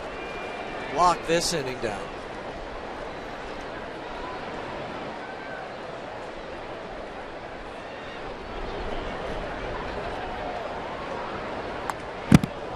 Myers just trying to play a full season. He's a kid that hit .299 in the minor leagues with plenty of home runs. His status as the top prospect in baseball. His first year in Tampa after being traded by the Royals, he had .293 and 335 at bats, 13 home runs. The next year was last year, .222. He played only 87 games because of injury. He's trying to stay out there a full season. You forget he's only 24 years of age. Because you've heard about him for a long time. And Kendrick with his first strikeout of the ball game. And it's Will Myers leading off the 5th inning. That's a big one. Myers' penchant for getting on. And we see one at 90 miles an hour from Kyle. His average fastball velocity has been 88 to 89. You think it's just 1 mile an hour, but that is a difference when you're relying more on location.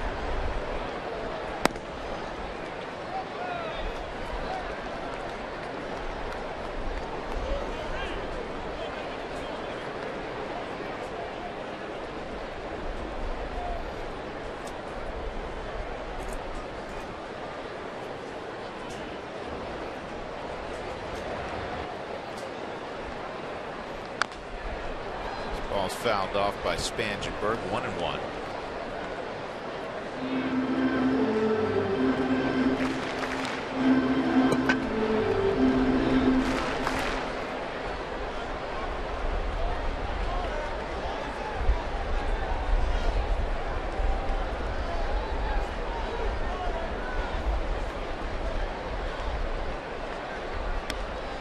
Try to bring the sinker back.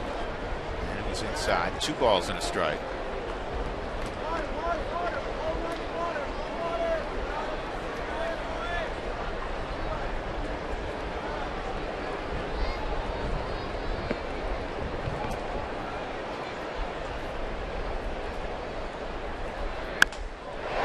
a line drive left field, base hit for Spangenberg.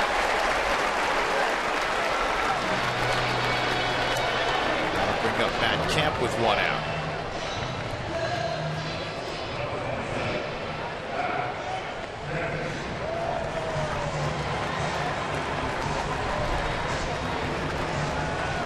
Hit by pitches, 2 runs. Yep, Kemp's been hit twice. One went on the backside by a curveball. I still don't think he was hitting his last at bat. I don't think he thinks he was hitting his last at bat. And if you're wondering, that is a reviewable play, because foul balls are reviewable. Good speed at first, and Spangenberg attempted only 1 steals. 0 for 1. But he can run, and he draws a throw from Kendrick.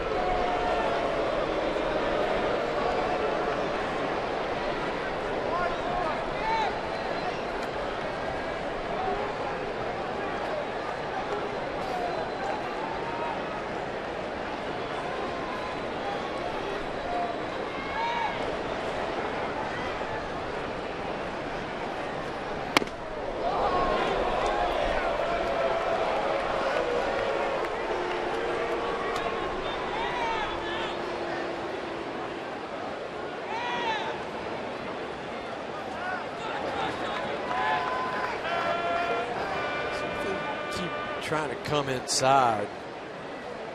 They go away with something to Kemp. This ball's hit the center field. Charlie should get there. Well, you noted that Kendrick's come inside on both of those pitches to Matt Kemp. It was something discussed with Kendrick going into this start that he needed to pitch in more. And he said, well, boy, he doesn't throw hard. Why is he going to pitch in? I mean, he's a guy that likes to work away. You can explain that, Jeff. As a hitter, no matter how hard you throw, you still have to work both sides of the plate. And we froze it on that swing from Matt Kemp off the label of the bat. If you allow a big league hitter to think just one zone, one location, he'll wear you out all day long. And so for the hitters, they said, well, I'll completely forego the inner third part of the plate, and I'll just dive, meaning I'll dive to the plate so I can reset outside pitch. Comenter a few days ago is a great example of that. It was 84, 85 mile an hour fastball. He's pitching on both sides of the plate. He's also pitching in the upper quadrant of the plate quite frequently with success. Not just against the Rockies. He's had a lot of success against a lot of folks. 0-1 on Upton, who has hit the ball about 800 feet in 2 at-bats. 2-run home run in the first and a double off the top of Charlie Blackmon's glove, trying to make a leaping catch at the wall in center. 3 of the top 4 guys in the National League reside in the National League West.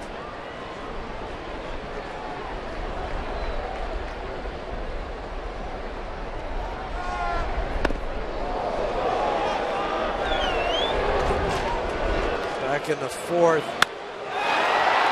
Charlie's going back. He thought he had it. He looks in his glove, where is it? And then off the wall.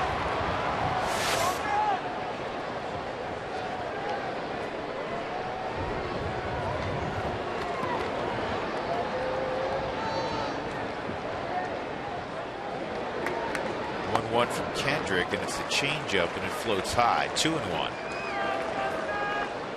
And for hitters, we talk about quadrants, but for hitters, if you look at their hot and cold zones, where they're swinging, it's actually broken up into 9 sections. It's upper, inside, middle, away, and then middle of the body, and then down low in the zone. So that's where you're pitching to. You look at the hot and cold zones of a hitter, saying, well, he can handle this pitch, but he can't. So each series or each night you go into a game, that's what the catcher and the pitcher are trying to do, pitch to those cold zones of a hitter. Very few hitters can mix and match all of those zones at any given time. 2 out, Spangenberg at first, 2-1, swung on and missed, 2-2. Rockies 5, Padres 5. Rockies have lost 12 of their last 15 at Petco. The first 2 in this series. Well, a win would be big here for so many reasons. Get yourself back to 500. You're going home for 6 ball games. This makes that flight a whole lot sweeter.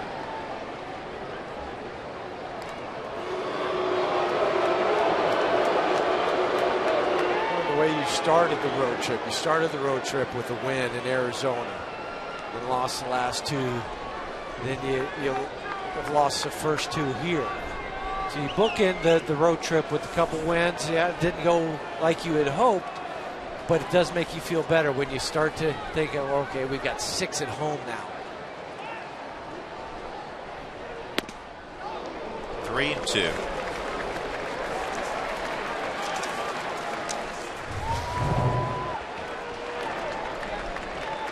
Tried to steal a strike on the 4th strike zone. It was off, but it looked enticing.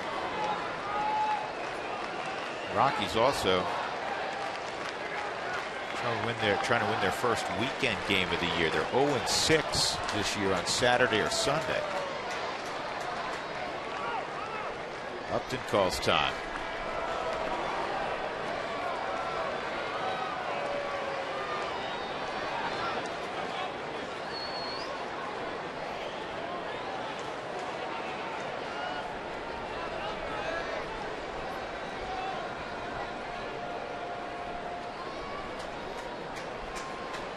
Spangenberg off, and this is rope left center field, and San Diego, every time the Rockies score, they score. 6-5. Upton absolutely killing the Rockies. Last series, this series, 3 RBIs this afternoon. Home run and 2 doubles for Justin Upton. 21 total RBIs. And that's reaching a pitch, diving for it, and hitting it to left field. With Spangenberg's wheels, he's going to score. Well, Upton came into the game hitting .327 at home, and now 3 for 3 today.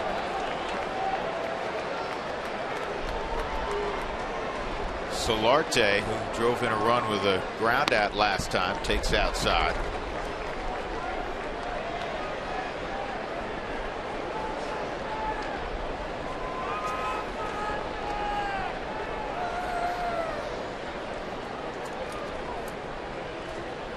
On a day the Rockies have gotten 5 off of James Shields in 5 innings. You hope, boy, that's a winning number.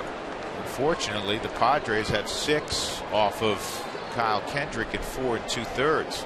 And on top of that, they've answered every time the Rockies have scored. You had the leadoff home run, Charlie Blackmon. They go out and throw up 2 in the bottom of the 1st. In the 4th, you score 2. They score 3 in the bottom. 5th, same thing. 2-1.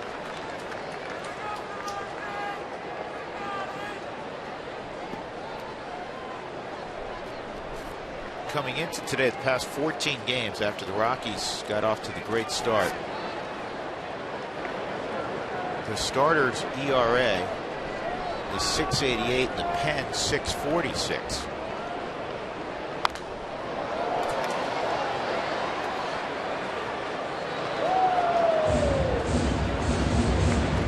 First 9 games, the Rockies had a starter ERA at 2.76 and the pen was 1.91.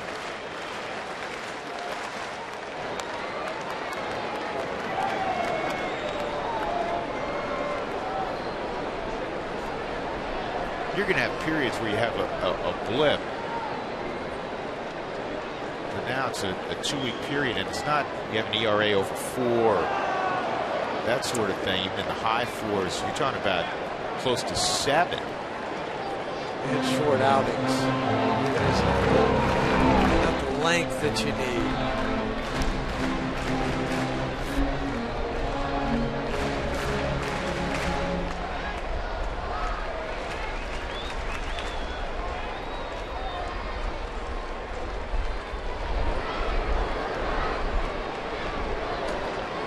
Upton at second, just drove in his 21st run. It's 3-2 on Solarte, who has 17 RBIs. Strike 3 inside corner. Solarte disgusted with that call by Scott Barry. In the inning, the Padres retake the lead. A 2-out double from Upton, scoring Spangenberg. 6-5 San Diego.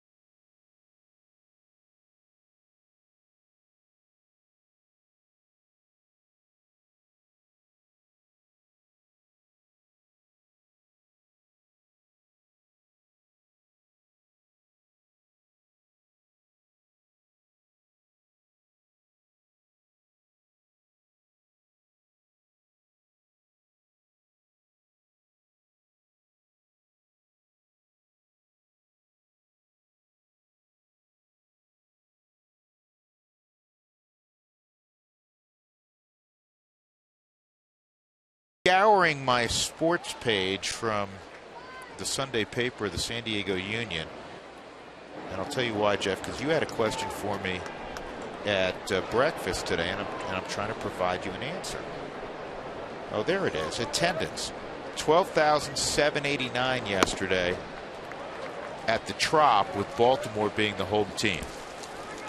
So I don't know how that's working out, but Baltimore's losing money. Well, they lost money the other day when they played that game with no fans. And a weekend game, as you would know better than anybody, having played for the Orioles at Camden Yards, they're going to draw 30,000 plus. And now they're getting, I assume they're getting to 12,000 that went through the turnstile in Tampa. McHenry trying to get the Rockies offense going again. They've scored in 3 of 5 innings against James Shields. He's behind 0-2, high 1-2. McHenry an RBI double in the 4th, first ribby of the year from Michael. Christian Friedrich is now up in the Rockies pen. And the pitch count's in the mid-80s, but the fact that 6 runs have been produced by the Padres may force Walt's hand with Kyle Kendrick. Kendrick's due a 5th this inning. 2-2. So we went and watched the fight last night with a good friend of ours who lives here in San Diego. And quite frankly, I've seen more contact in an episode of Dancing with the Stars. Or a hockey game. Certainly a hockey game. 3-2. Yeah. All I can say is glad we didn't pay for the pay-per-view. Lou, if you're listening, thank you. Next time we run into either Mayweather or Pacquiao, they're buying. Well, if they can run around with the checks that they did, sure. That hit him? That hit him. Yeah, it did. That got him on the elbow. Yeah, they're checking down to first to see if it happened on the swing, and it did not. Ted Barrett said nope. Yeah, and that's a rule. In other words, if Michael had swung the bat and that ball and missed and the ball hit him, it's a strike, not a hit by pitch. Yeah, I've seen guys make a swing and the ball came in and hit him in the chest. And he had to stay at the plate because it was a swing.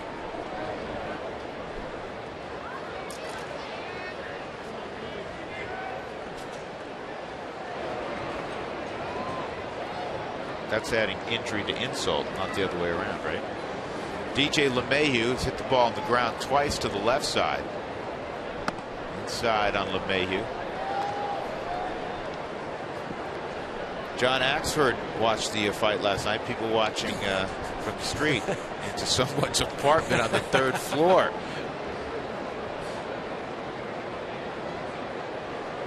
See, we should have loaned $100 to John. Overhyped. Yeah, I don't think that's worthy of a rematch. Though Mayweather may end up on Dancing with the Stars with what he did last night. Or running a half marathon. That's funny, isn't it?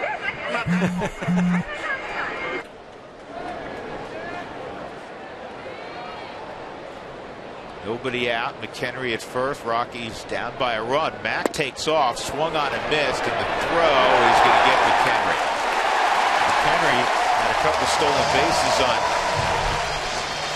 hit and runs that went awry. And this will be already this year. He's caught here and is 1 out. And that'll tie Derek Norris with Russell Martin for most caught stealing this season. Missed hit and run by DJ. 10th time Derek Norris has nabbed a runner.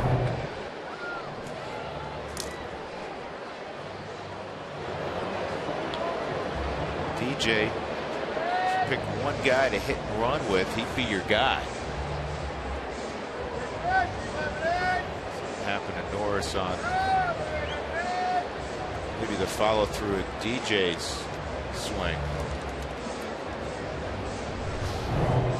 On the toe of the foot.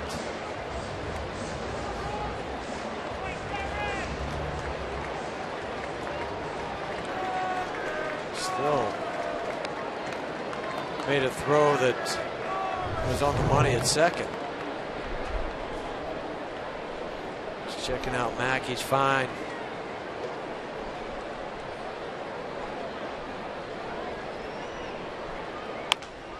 Mayhew bounces this one toward the Rockies dugout. 2 balls, 2 strikes. Mack's been hit by a pitch, and he's also been hit on a follow through.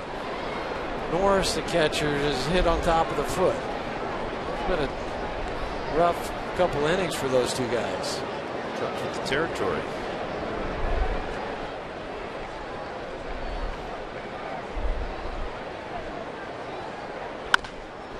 Mayhew hits this so hard, now Marista had no shot. That'll be a base hit, I'm sure, for DJ.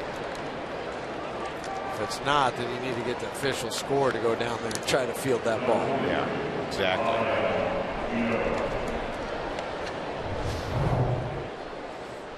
Squared up, one hop. You don't know what to do as a shortstop. Your only hope is to drop down, get underneath it, see it at a better angle.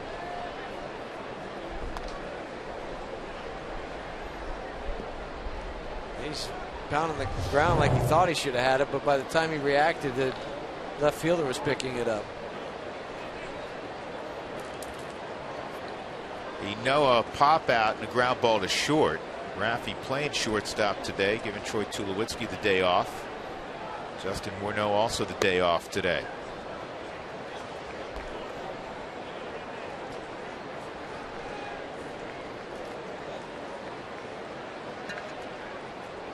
The better offensive showings for the Rockies in some time at Petco. Over their last 12 games coming into today, they had scored only 30 runs. They have 5 this afternoon. And against James Shields. If you're sitting there at breakfast this morning saying, okay, you're going up against James Shields, you'll have 5 runs as you go into the 6th inning with 1 out. Well, sure, just fast forward to them. Take that every day of the week. Especially here at Petco. Shields had an ERA in the 1s coming in. 138. He was 1-0 at home.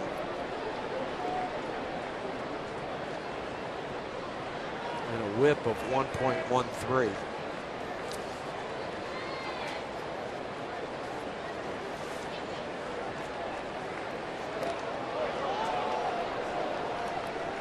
MLB.TV Premium, the #1 live streaming sports service, is celebrating 13 years. Watch every out-of-market game live or on True HD. Real-time highlights, live look-ins, pitch tracking, and more. Blackout and other restrictions apply. Visit MLB.TV for details.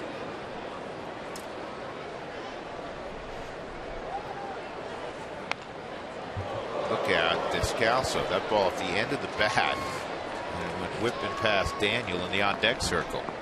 On-deck hitters, they try to get as close to the action as they possibly can to see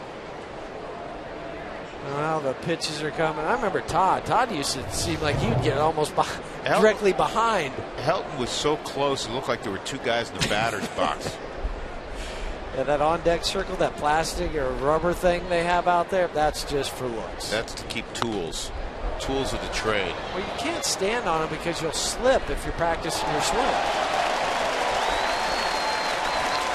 And that's what, okay, you have a couple of the weights, you have rosin, you have pine tar, you have the pine tar stick. I'm glad they've gotten rid of the coach's box, too, because nobody really stood in it. It made them smaller. They still have the line, I think, just because they've been doing it forever.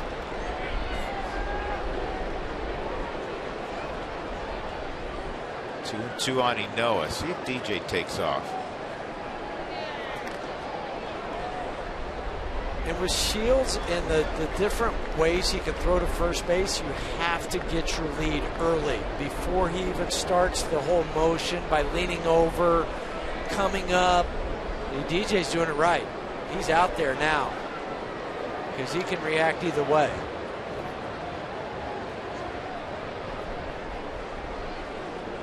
And a base hit for Inoa. Mayhew moves up 90 feet.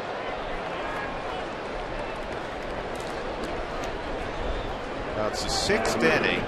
Descalso's up. Let's see who comes in the on-deck circle. You have Morneau as an option on the left side, the only one. You have Tulowitzki, you have Hundley, who you're probably going to stay away from because he's your only other catcher, and you have Drew Stubbs, who's been struggling. It's Morneau going to the on-deck circle, and it's Bud Black going to the mound.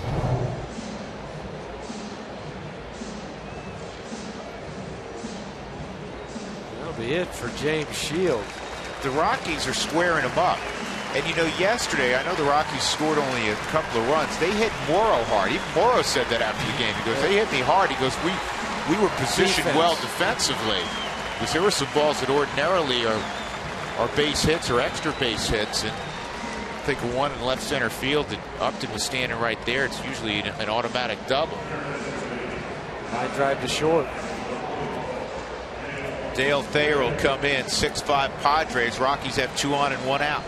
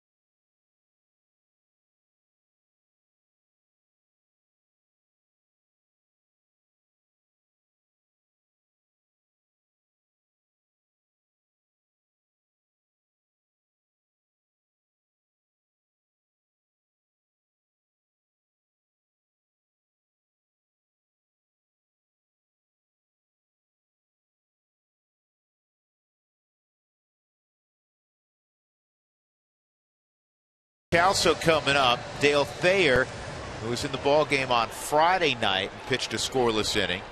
is on for the 11th time for Bud Black. Lefties hitting just 150, righties 316. Remember, with all the changes in the Padres bullpen, they don't have a lefty down there. Morneau is on deck. And they've done that before in the history of the Padres. Done it a bunch. Got guys who were really effective on the right side getting lefties out. For Dale Thayer, fastball, slider, changeup. They'll throw the fastball three out of every 4 pitches. That's what you'll see. His top end velocity will be 92. Fluctuate from 88, 89 to 92. Let me correct something. Kendrick is actually in the on deck circle, not Morneau now. Looking over switched at it up. Yeah, Rockies at the bat rack. I know that Tulo has a helmet on. There he is, and a bat.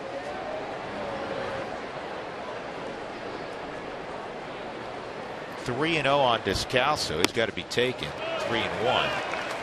The good thing here with San Diego, where the batting cages are relative to the dugout, it's probably 50, 75 feet. So you can go warm up, but still hear the action and know what's going on if somebody yells for you. Ball 4. So Thayer comes in and he walks Descalso, and the Rockies had the bases loaded, and here comes Troy Tulowitzki.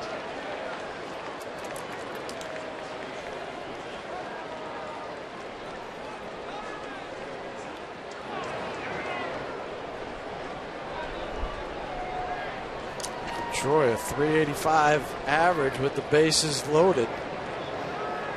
2 grand slams, 82 RBIs. And for Troy,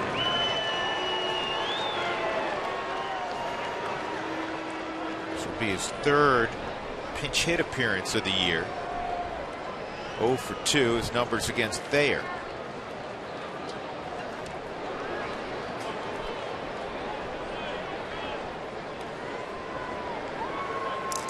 So Walt, resting 2 of his regulars, has some nice options on the bench. He could have gone Morneau here. He goes Tulowitzki. And Troy with the bases jammed. Rockies trailing 6-5, 1 out.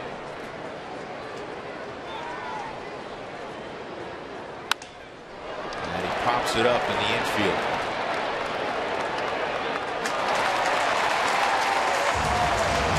Looking at Troy going back. He about ripped the gloves off his hands without pulling them off.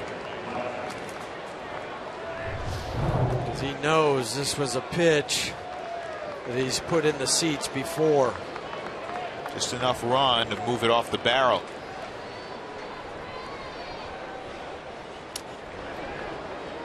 Well, Blackmon has been hot.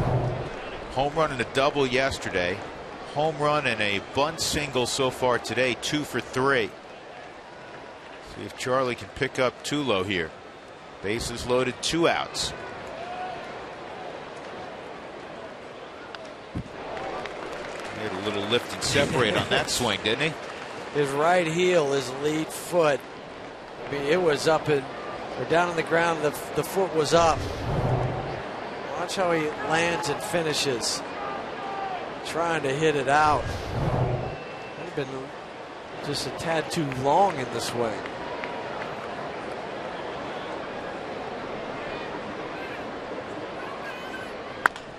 On the ground to third, and Solarte wins the race with the Noah, and the Rockies waste an opportunity. Bases loaded, 1 out. They do not score. Padres continue to lead by a run.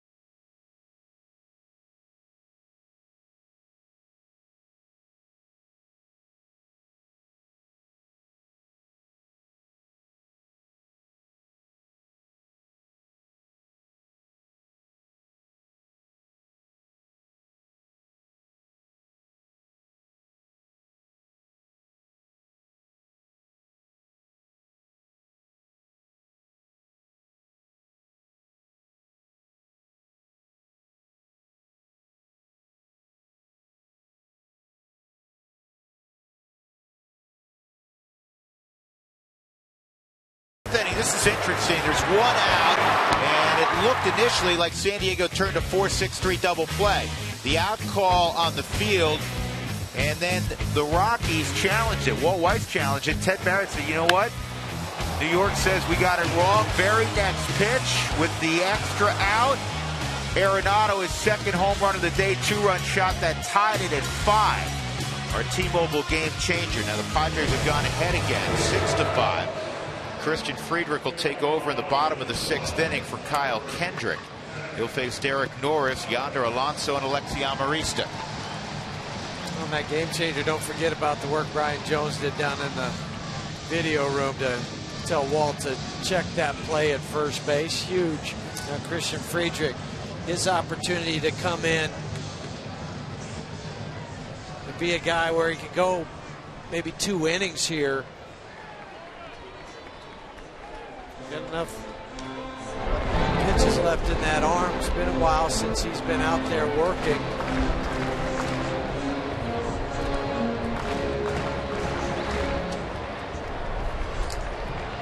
A lot of innings, as we've documented numerous times by the bullpen.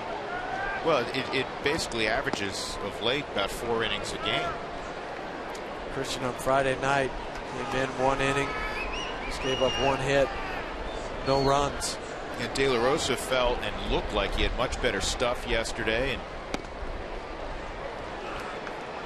he struck out 9, but 101 pitches only got him through 5 innings of play. And again, you're asking the bullpen, hopefully to pick up the 4 innings, come back and take the lead, work that extra inning. 2 balls and a strike on Norris. A 2-run home run his last time up.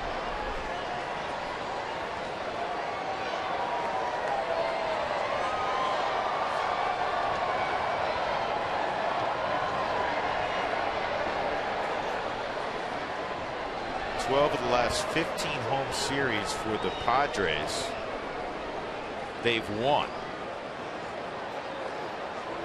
Obviously, they've won this series already by virtue of their victories Friday and Saturday. 3-1 on Norris.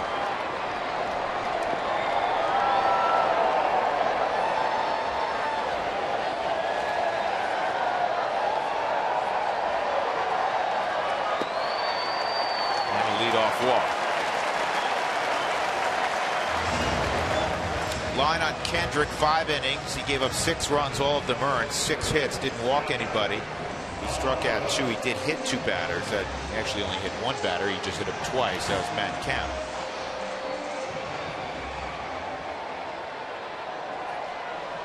Alonso a single in 2 trips. A single went to left field.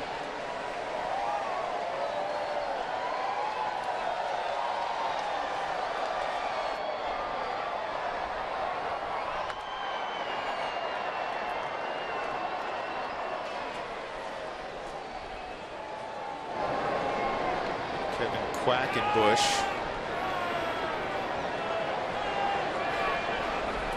So it could be next for San Diego.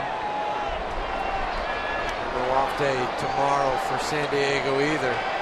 We'll begin San Francisco. They begin a 9-game road trip. But all on the West Coast time zone. They go San Francisco, Arizona, Seattle. That's helpful. Rockies later on in the year in September will play here and then travel up to the Pacific Northwest and take on Seattle.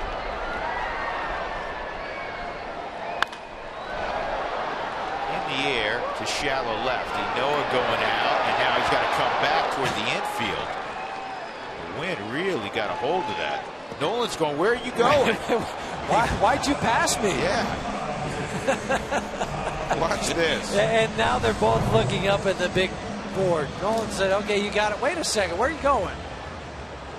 He threw his hands up. I didn't see it. He's still laughing about it.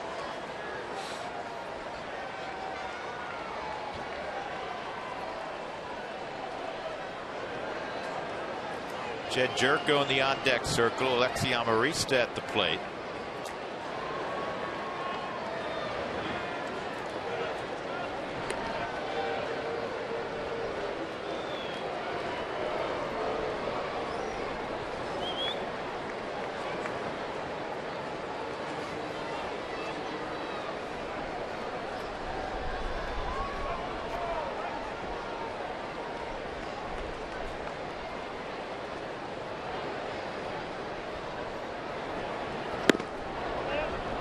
to pull the bat back, so it's 1-0.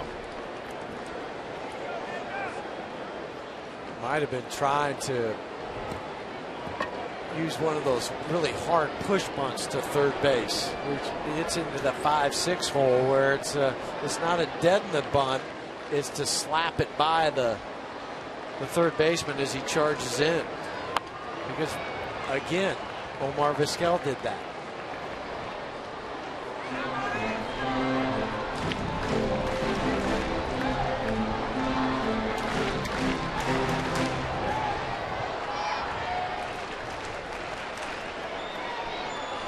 Two games ended yesterday on batted balls that hit runners. Yes, I did. That bunt's going to go foul. The Dodgers in Los Angeles was one of them. The day after every Rockies victory, get 50% off your online order at Papa John's. Use the promo code ROCKSWIN at papajohns.com.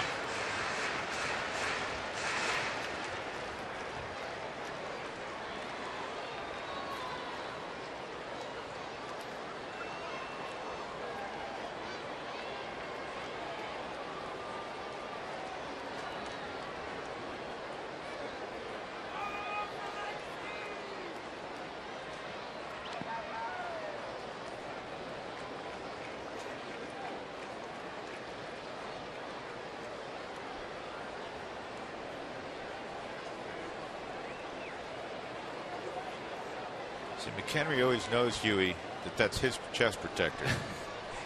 It helps. Mac. You have her there. Nobody else touch it. That's right. It's Max. Doesn't say Hondo. It's Mac. It's mine. 3-2 on Amarista. Now Glenn Hoffman walks in, the third base coach, to get an angle so his runner Derek Norris can see his signals. I don't know if they'll put him in motion here to stay out of 2, but not with Norris. Not with Norris, but not going, and it's fouled off. Keep an eye on Glenn Hoffman at third. Yeah, you're about 125 feet apart. You ever find that you're at first and you're trying to get the correct angle, see your third base coach, the pitcher's in the way. Yeah, they're dancing around the pitcher.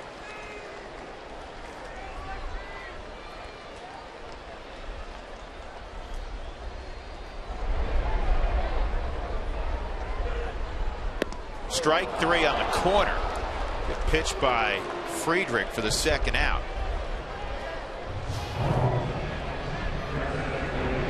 Just a dandy of a slider. Locked up Amarista.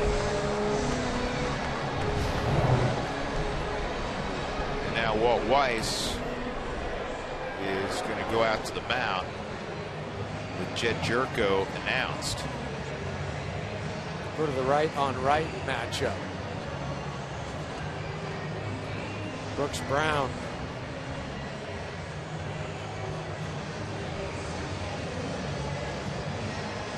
Rockies trailing 6-5, bottom of the 6th inning.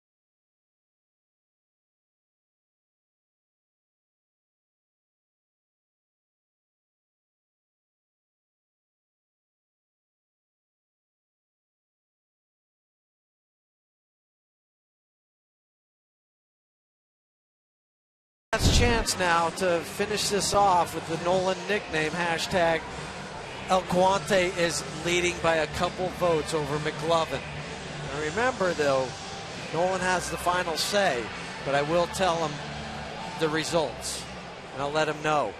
We'll have an answer, and we'll have that nickname coming up this week. Brooks Brown this season, this will be his 12th appearance. Pitched an inning yesterday, gave up a couple hits and a base hit to score a run. Coming in off of Jed Jerko. Close it out, get this inning over with. Fastball from Brown's high on Jerko out of West Virginia.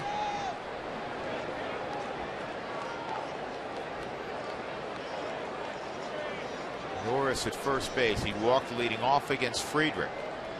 6-5, bottom of 6. Jerko got the start yesterday against De La Rosa. He came in 11 for 16 against De La Rosa in his career, and he went 1 for 2 yesterday.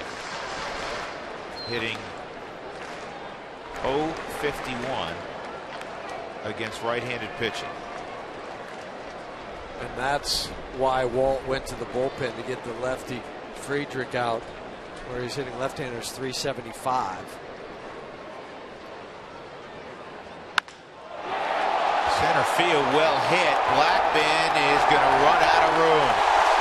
Pinch hit, 2-run home run, Jed Jerko. And now the Padres have an 8-5 lead. He didn't struggle there right on right.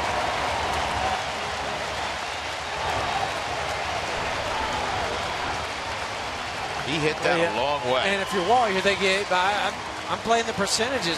We had the numbers. .050 against a right-handed pitcher. He wanted everything that you needed, except for the location on that fastball. It was just over the middle to outer third, and Jed Jerko hits a deep drive to center field.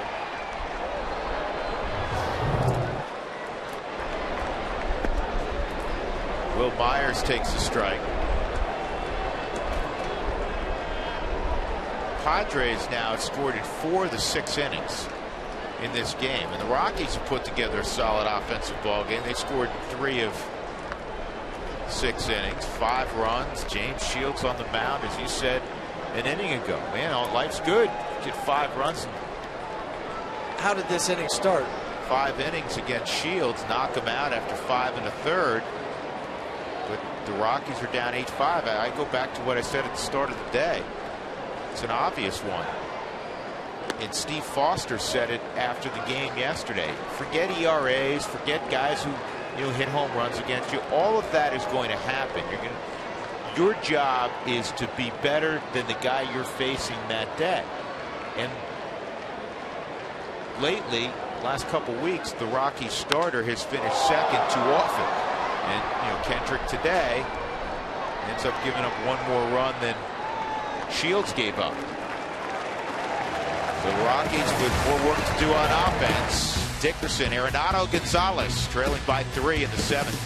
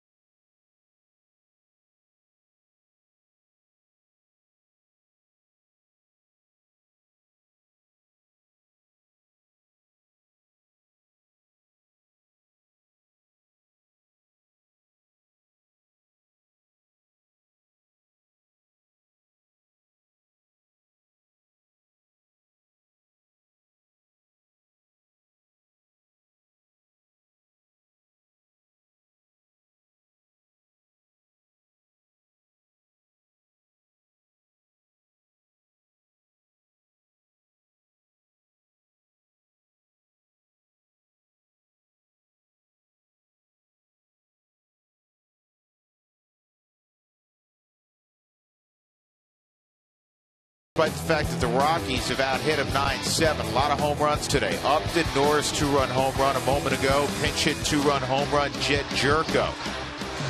Nolan Arenado has a pair of home runs for the Rockies.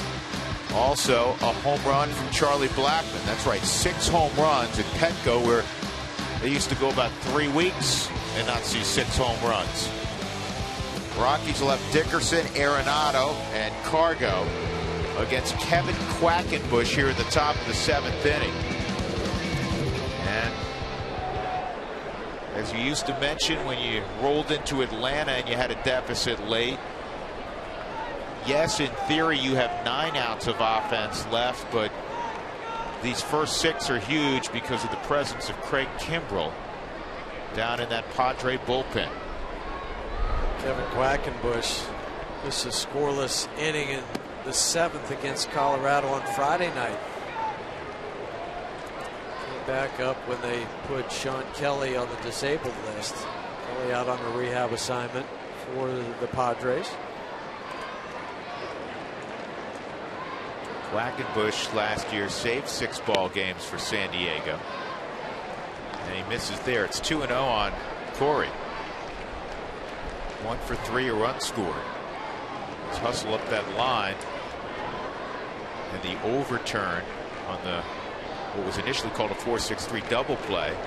Walt challenged it, got it flipped around, and then on the next pitch, Arenado hit a 2-run home run that tied the game at the time, 5-5. Right challenge, but the hustle and then the big blow from Nolan. That's what you do when you get a call overturned. One goes foul, 2-2. Kevin Quackenbush, big dude, 6'4", about 240. He's out of the University of South Florida. 8th round pick out of South Florida back in 2011.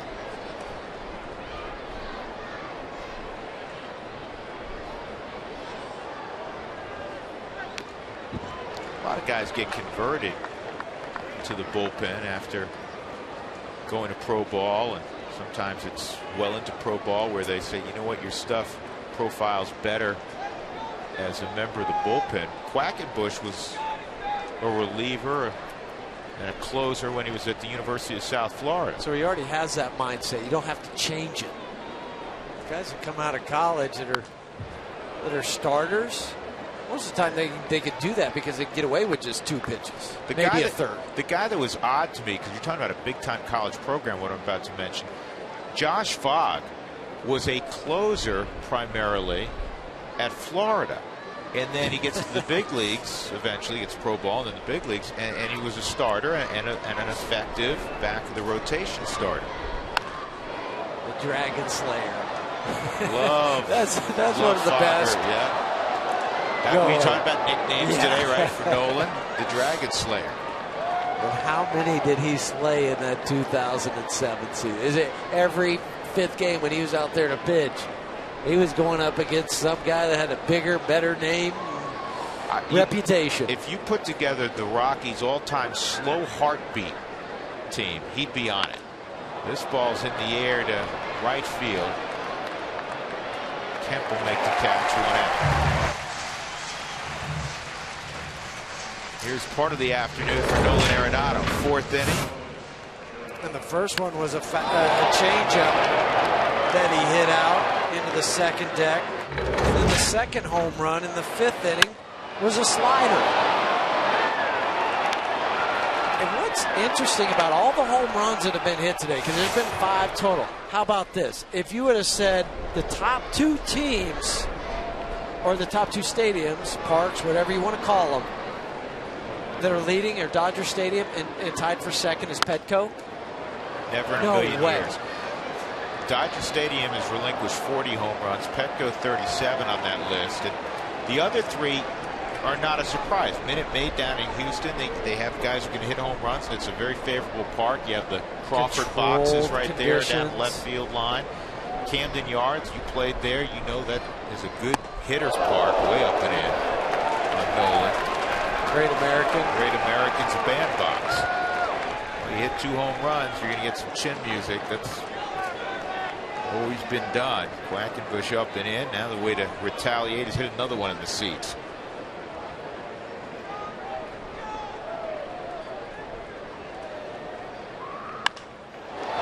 He almost did it.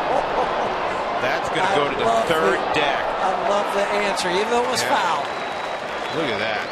It was fouled by about 25-30 feet, but that was a moonshot. Take that. You want to come up and in? Okay, we'll play that game.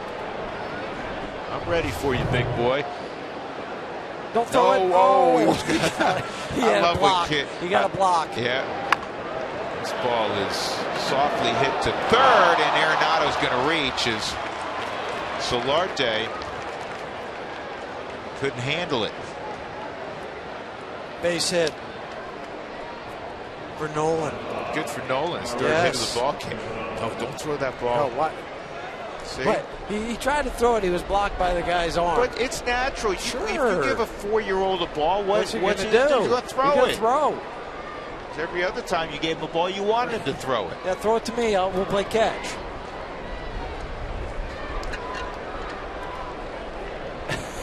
Rockies trying to write-in campaign. Nolan being Nolan. Our vote should count as 1,000. Well, I'll pose it to him.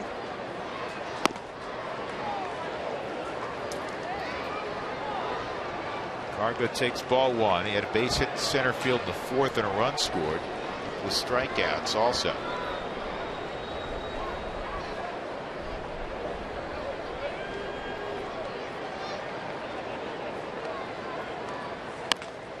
This ball is down the left field line and it's going to drop foul.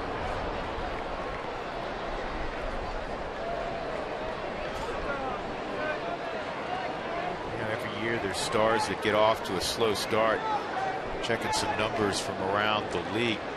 See what Chase Utley's hitting for Philadelphia?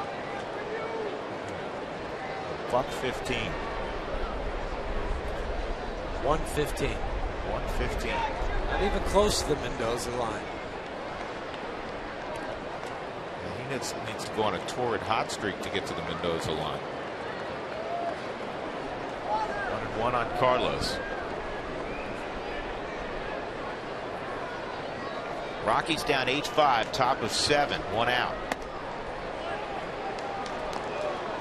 Rockies Dugout Stores is a place for all things Rockies with the best selection of Rockies merchandise and tickets, plus exclusive new Peanuts bobblehead of the month.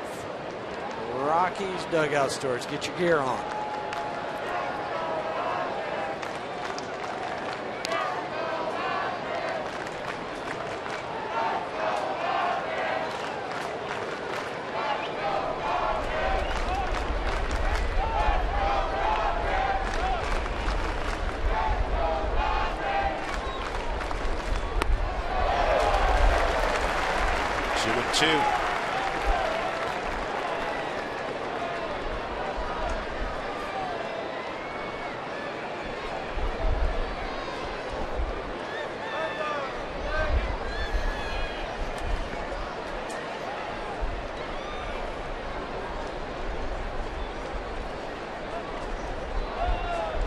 Balk.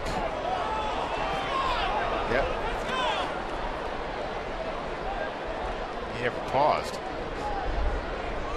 They're yelling at Scott Berry, the home plate umpire. He says, what? The balk was called. Chris Conroy at second. He had made the call.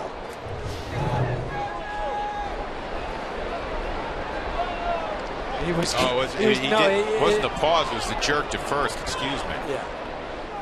He came sad. Going first. No, I'll go home.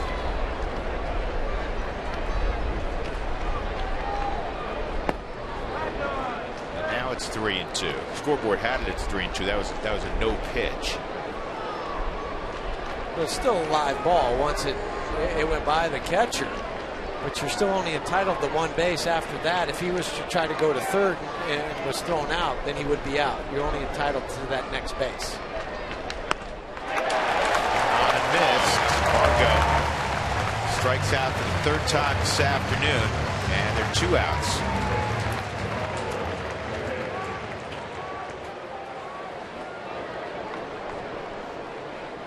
Michael McHenry. RBI double in the fourth. Also hit by a pitch. He's 1 for 2.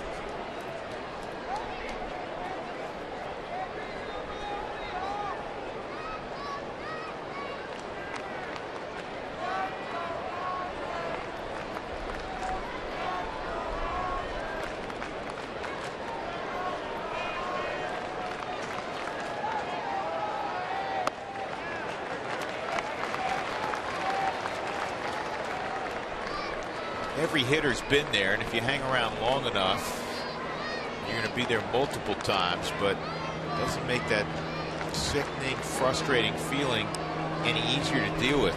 Cargo has been an MVP candidate. He's won a batting title, and right now it feels like he can't do anything right at the plate. You know what it shows you?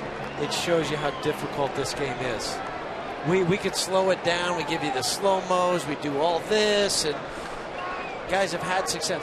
It shows you each and every day it's a grind. You go out there and you're hoping that you can square up 3 balls and maybe get 1 or 2 hits. Hard game. Henry strikes out. Quackenbush leaves Nolan Arenado at second. Stretch time on a Sunday in San Diego. The Padres leading the Rockies 8-5, and we'll stick around for a rendition of God Bless America here at Petco Park. Enjoy, everybody.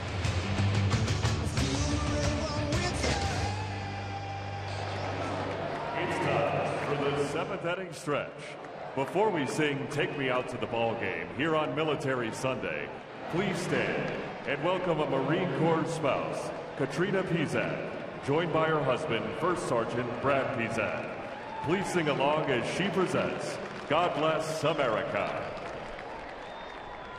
God bless America, land that I love. Stand beside her and guide her through the night with a light from above. From the mountains to the prairies to the oceans white with foam. God bless America, my home sweet home. God bless America, my home sweet home. Thank you, Katrina Pizat. Now, let's all sing Take Me Out to the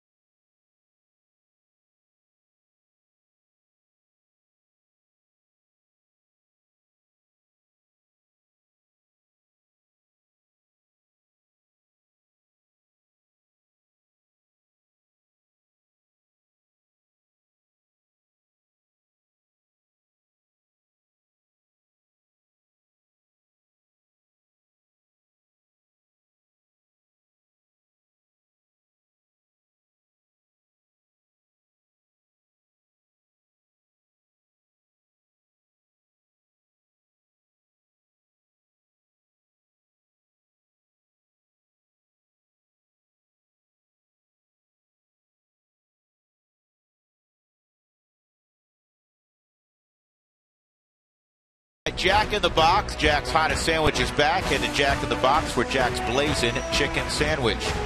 By Xfinity, your home for the most live sports. And by Tavern Downtown, visit Tavern Downtown after Rockies home games and get 2-for-1 draft beers with your same-day ticket.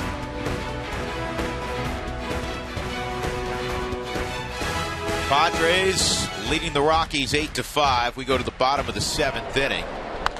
And Brooks Brown continuing on. Corey Spangenberg fouls this one off and just out of play. 0-1.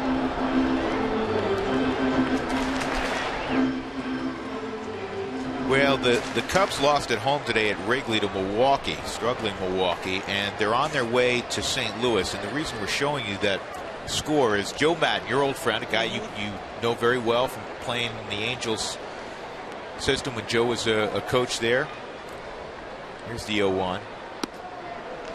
He is, a Renaissance man, and he's very big on civic pride. So yes, when the players departed the locker room, he handed every one of them a Chicago Blackhawk jersey, an authentic Chicago Blackhawk jersey with their number on it and their name on it, because he wants the Cubs, as they get ready to board the plane, kind of thinking about, hey, your brethren across the way, they're battling in the Stanley Cup playoffs, so we're going to support the Chicago Blackhawks also. That sounds exactly like something Joe Madden would do. I thought it was kind of neat. It is. This ball lined to center field, and it was hit so hard it holds up for Blackman, 1 out. So Spangenberg retired.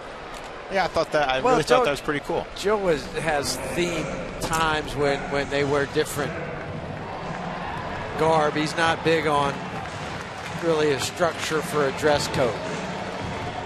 Matt Kemp is coming up, and one of the things that Bud Black strived to do this spring, and spring is more relaxed, especially for guys like Matt Kemp who know they have a job. It was a little more stressful sometimes for you, yes. I know, in spring training when you're battling for a roster spot. Unfortunately for you, you always seem to earn that roster spot. First pitch to Kemp is a slider in there for a strike. But what Bud did this spring with all the new faces, Kemp and Upton and Derek Norris and James Shields, they did a lot of group bonding activities away from the ballpark. You have to do that to get to know somebody other than what you've seen across the diamond, know what they've done on the back of a bubble gum card. What are their interests? What do they like? What makes them tick? And it's easier to do when you're out in a different environment rather than your work environment. So have those team bonding moments. I don't know if they went to a ropes course or or something that Been there, done that. Yeah, right. Or one of those other ones that you do out in the wilderness. But maybe it was a bowling. You just have a time where you can figure out what makes your locker mate and your teammate. What makes them go? What do they enjoy? Did we tell a story about Kemp yesterday? The Rockies do this at home, and it's in a way the fans get to know players also. The last questions, and the fans and the players will answer it on the scoreboard. Kemp hits a high fly toward Blackman at center. That'll be the second out. And the question was, you could take 3 things to a deserted island. What would you take? And the players that they showed 3 or 4. Everybody picked water number 1. So Kemp picked water number 1. And then the second thing he'd take, he said, is Andrew Kashner, because I guess Kashner's a big hunter. And they had a picture of Kashner shooting a bow. He said, he'll catch some food for me. Make sure they have food. Right. And number 3, he said 50 Shades of Grey. Needed some reading material, I guess. 2 outs. Upton has been a one-man wrecking crew today. 2-run home run in the first against Kyle Kendrick. A double off the glove at the very top of the wall of a leaping Charlie Blackman, and then a double to left center to drive in a run. So he's 3 for 3. 8 total bases. So here's Joe Madden doing it. He's doing his press conference. Number 70, the Blackhawks. Joe hit the barber, didn't he? Trimmed up. Brooks Brown a 1-1 to Upton, and that fastball covers the outside corner at 93, and it's 1-2. When the Cubs were at Coors Field earlier this year, the Blackhawks were in to play the Avalanche. A bunch of the Blackhawk players came to the game to watch that. It was a Saturday game because they weren't playing until Sunday. Or no, it was Friday. That's what it was, because they were playing Saturday. Good inning for Brown. He strikes out Upton on a changeup. So we'll go to the 8th inning. The Rockies trailing by 3 runs. LeMahieu will lead it off.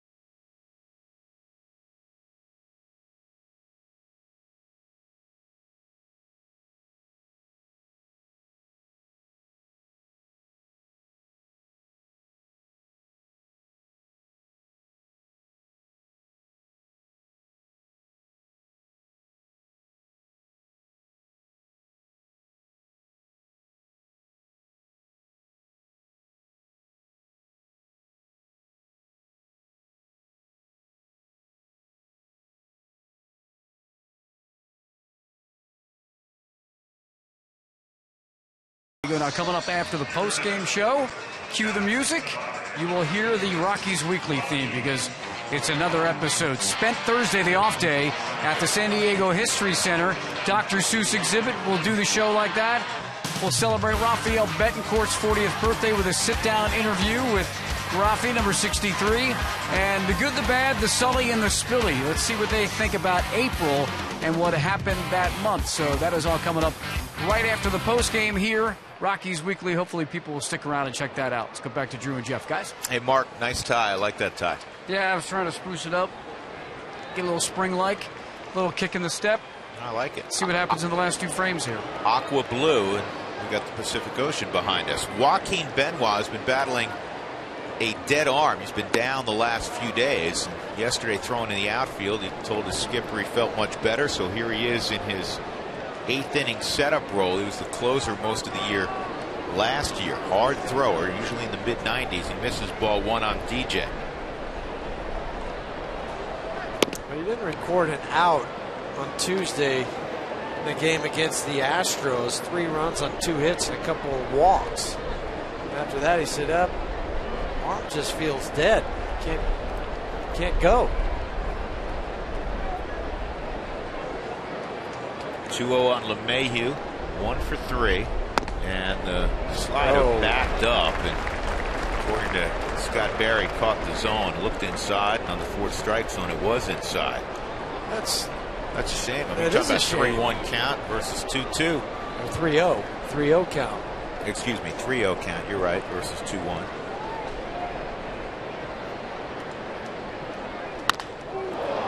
This ball's well hit to center field. Really well hit. Carrying nearly to the wall. And Will Myers makes the catch. Ball's flying today like you rarely see it out here. 6 home runs have been hit.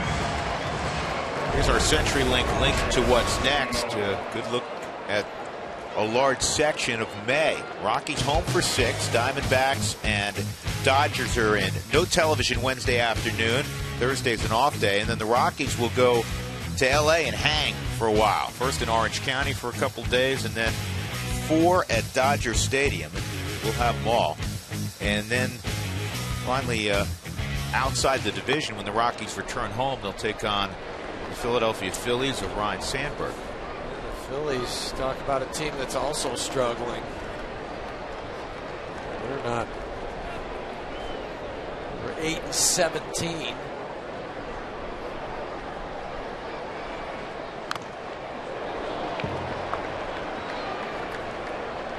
Rafael Ynoa fouls it off at Derek Norris. Ow. Toe. Well, those are the scary ones.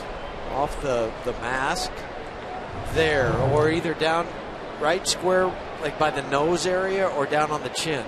That's when you think about ringing the bell, and not in a good way when you're talking about those are the concussion type. Rockies would love to produce some traffic here and get Morneau to the plate. Morneau, big bat off the bench today for Walt Weiss. Tulowitzki hit in the 6th inning with the bases loaded and 1 out. He pinch hit and popped out. 1 out in the 8th. Ynoa, then Descalso, then the pitcher's spot. 2-2. Rafael got a base hit his last time up. He's 1 for 3.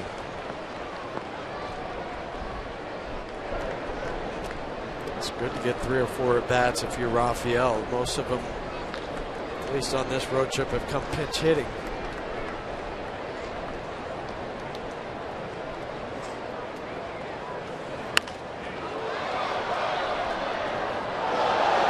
Who wants tacos? Folks, follow @RootSports_RM on Twitter to receive alerts for the Rockies taco special, and the Rockies score 7 or more runs.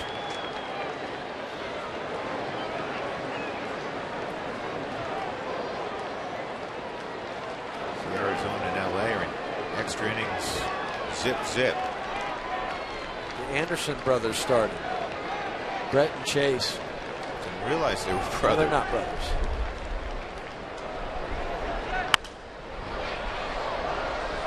Watching the ticker before the day and before the game started and saw that Anderson versus Anderson.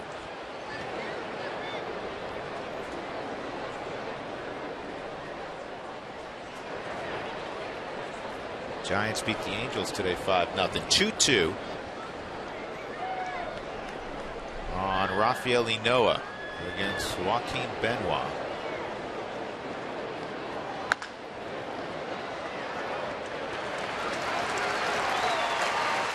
With 2 outs, Daniel Descalso will take his turn. Or no, it's Stubbs going to the on-deck circle.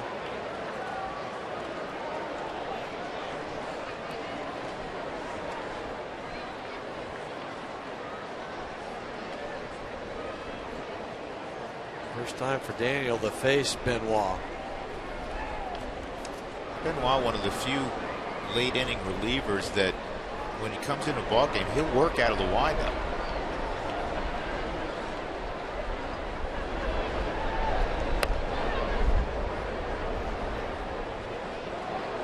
Descalso 0 for 2 and a walk. Rockies got a home run to lead off the ball game from Charlie Blackmon, but then the Padres scored 2 in the bottom of the 1st, and that's been the theme of the ball game. Rockies came back with a 2 spot in the 4th to take a 3-2 lead, and in the bottom of the 4th, the Padres countered. They got 3. Rockies came right back top of the 5th inning. They tied it up on the Arenado 2-run home run, his second of the ball game. Bottom of the 5th inning, Padres score a run, 6-5, and then they added on 2 in the bottom of the 6th. They're up 8-5 here in the 8th inning. Not only that, the freebies have also scored for San Diego. I'm talking about the 2 hit by pitches and then the 1 walk to lead off to the 6th inning to Derek Morris. Those 3 guys have come around to score. And unfortunately, again, the Rockies failed to get a quote-unquote quality start. They have the fewest quality starts so far in baseball.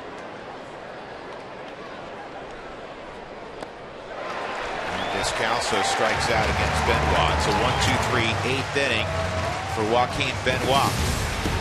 8-5 Padres.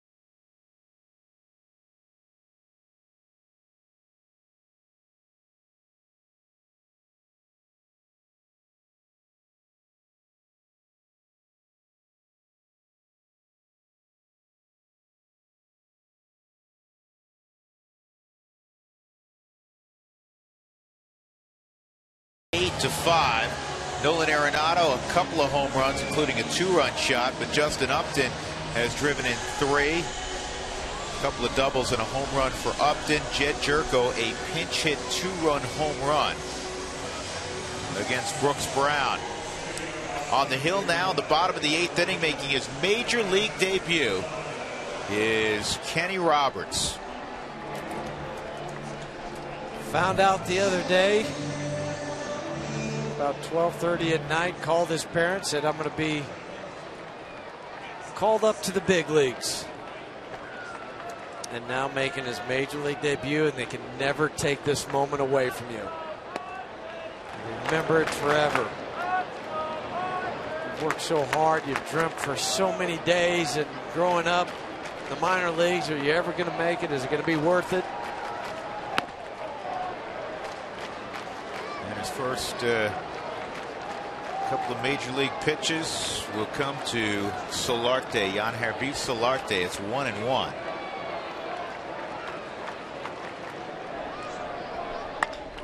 And this ball in the air to deep center, and Drew Stubbs going to help him out. Tracks it down.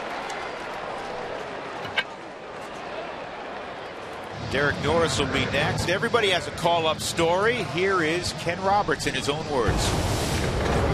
So it was after the game. My wife and I were already back at the apartment. We were changed, ready about to go to bed, and it was 12:30, and our manager called.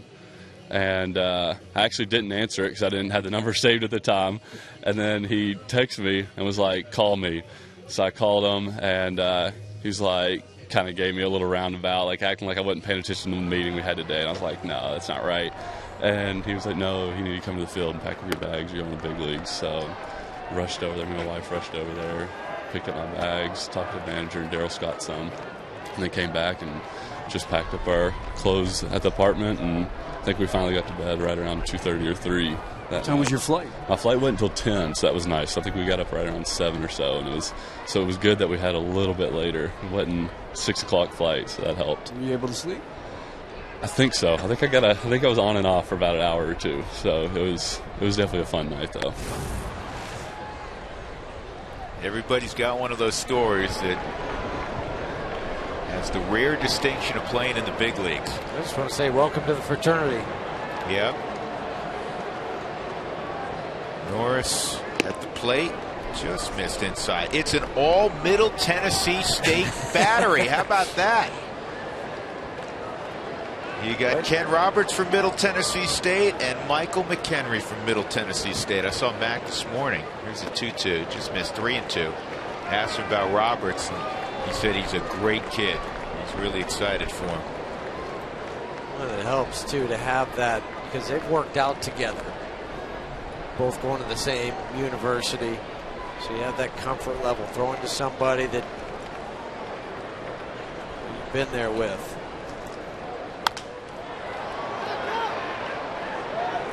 Foul ground. Descalso makes the catch.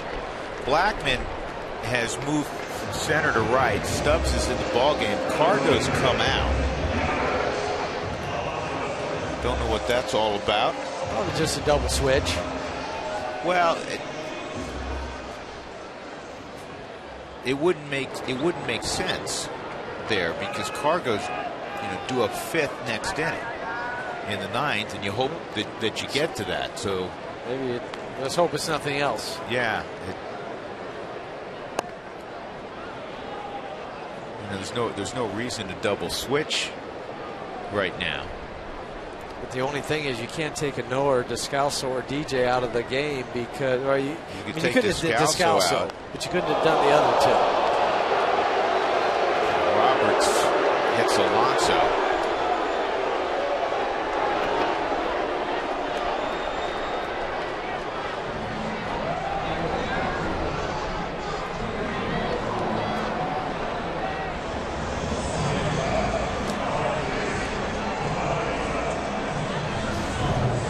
Right elbow.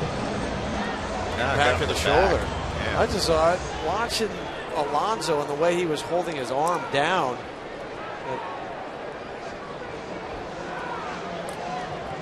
Give a peek out to the pitcher's mound. Wasn't intentional.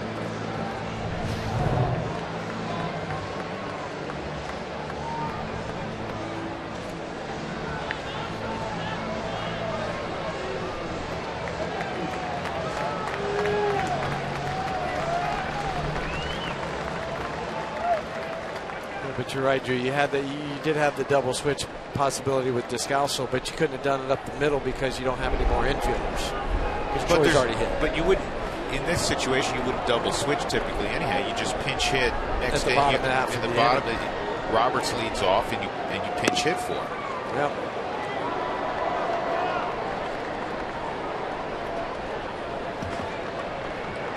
Strike one on Amarista. 2 outs. Alonso at first. Good curveball, really good curveball. Ken has a 2-seam, a 4-seam on his fastball. Curveball, as we see on this, where it takes that finger off and then just uses the middle knuckle to bring the rotation. That's good defense right there by Noah, and the Rockies had moved him with 2 strikes right to the middle of the diamond. So Noah throws out Amarista. Roberts makes a successful catch.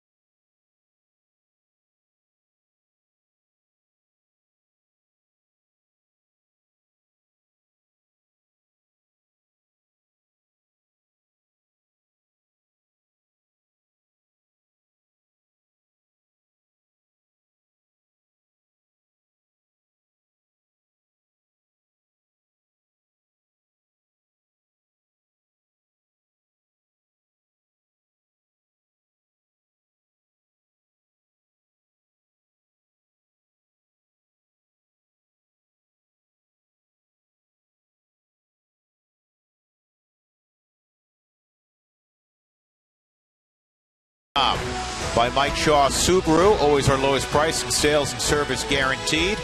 And by StubHub, Rockies fans, next time you need great seats, get to StubHub without the surprise fees.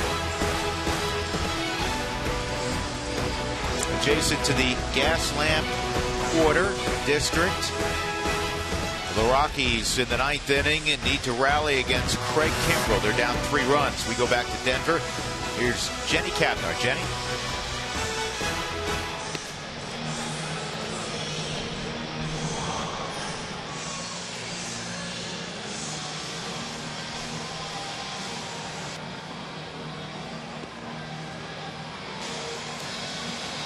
All right, Jenny, Craig Kimbrell yesterday earned his 7th save and 7 opportunities, a 1-2-3 9th inning in which he had 2 strikeouts, kind of standard fare for Kimbrell.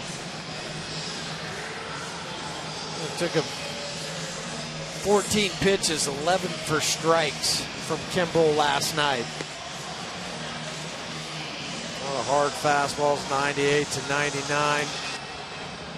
Go along with the slider that is very imposing. One defensive change for the Padres. Will Middlebrooks is at third, and Solarte goes from third to first, so Alonso comes out. And that's because Alonso has good hands. Yeah, that's because he got hit. Alonso's a natural first baseman. They wouldn't do that ordinarily. They put Alonso in last night for defense, so it tells you that he's not coming out unless he was hurt. He was on the back of the shoulder, hit by pitch. Drew Stubbs, who just came into the ball game, and Drew takes ball 1. Stubbs got his first hit of the year on Friday. Hit a changeup for a home run.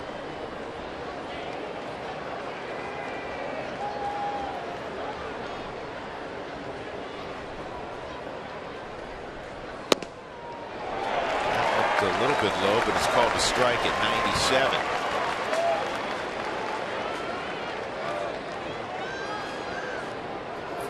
Kimbrel. We discussed the unusual way he takes the sign. There's nothing unusual about the delivery. The big, powerful legs.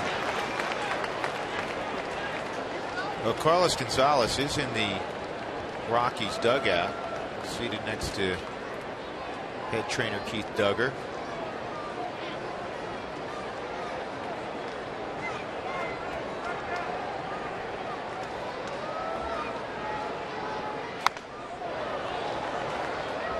Another fastball, another foul ball from Stubbs. Blackman, Dickerson on deck. Rockies 5 runs, 10 hits, no errors. 8 runs, 7 hits, no errors for San Diego.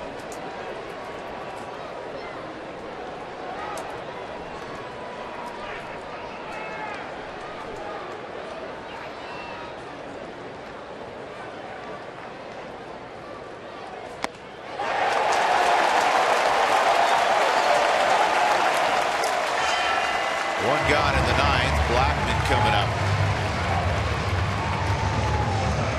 First 10,000 fans through the gates on Sunday, May 10th will receive a Mother's Day Infinity Scarf sponsored by University of Colorado Health. That's what it looks like, the Infinity Scarf.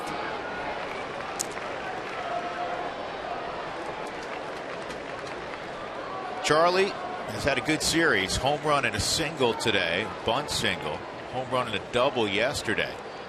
And Charlie may hit another one. Take a good look. You won't see this one for long. Blackman with his second home run of the day. It's 8-6.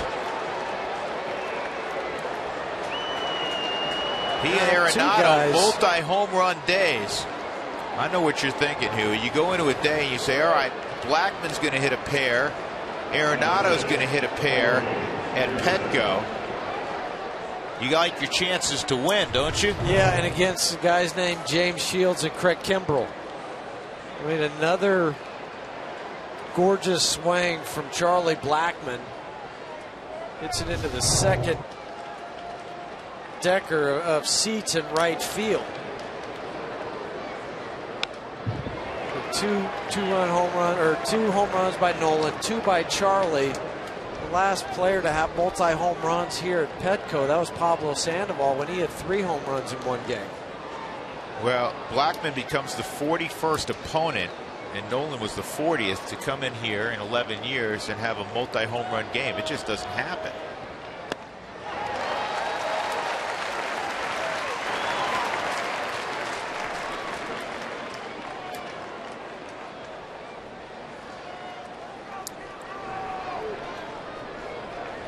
Strikes on Dickerson.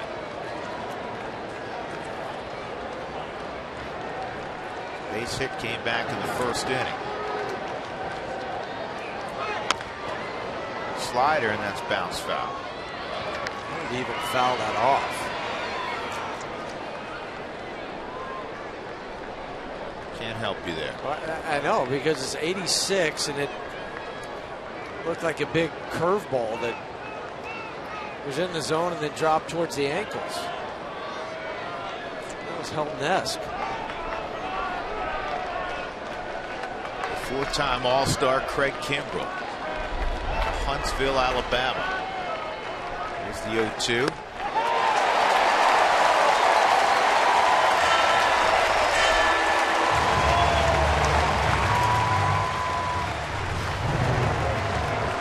Under the hands. It's a pitcher's pitch from Craig Kimbrel. No movement. It was straight. Miles per hour behind it. So Nolan Arenado, home run in the 4th, solo shot, 2-run home run in the 5th, and an infield hit. Slider for a strike, trying to get Nick Hundley, who's in the on-deck circle, not Justin Morneau. That's strange.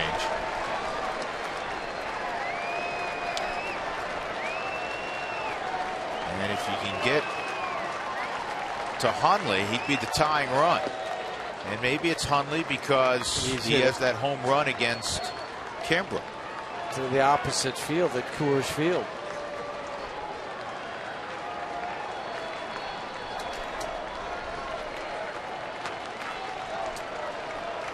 First things first, Arenado's got to reach. 8-6 San Diego, 1-1. Outside 2-1 on Nolan.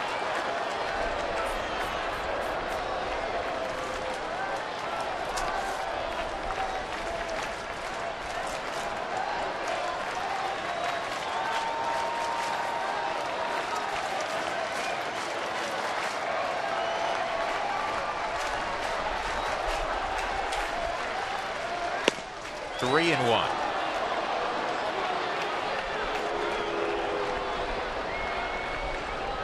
I'll say this much, they're battling. They're not going down without a fight.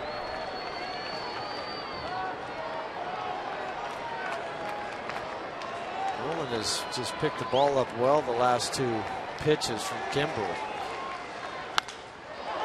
And this is a high fly ball to right field.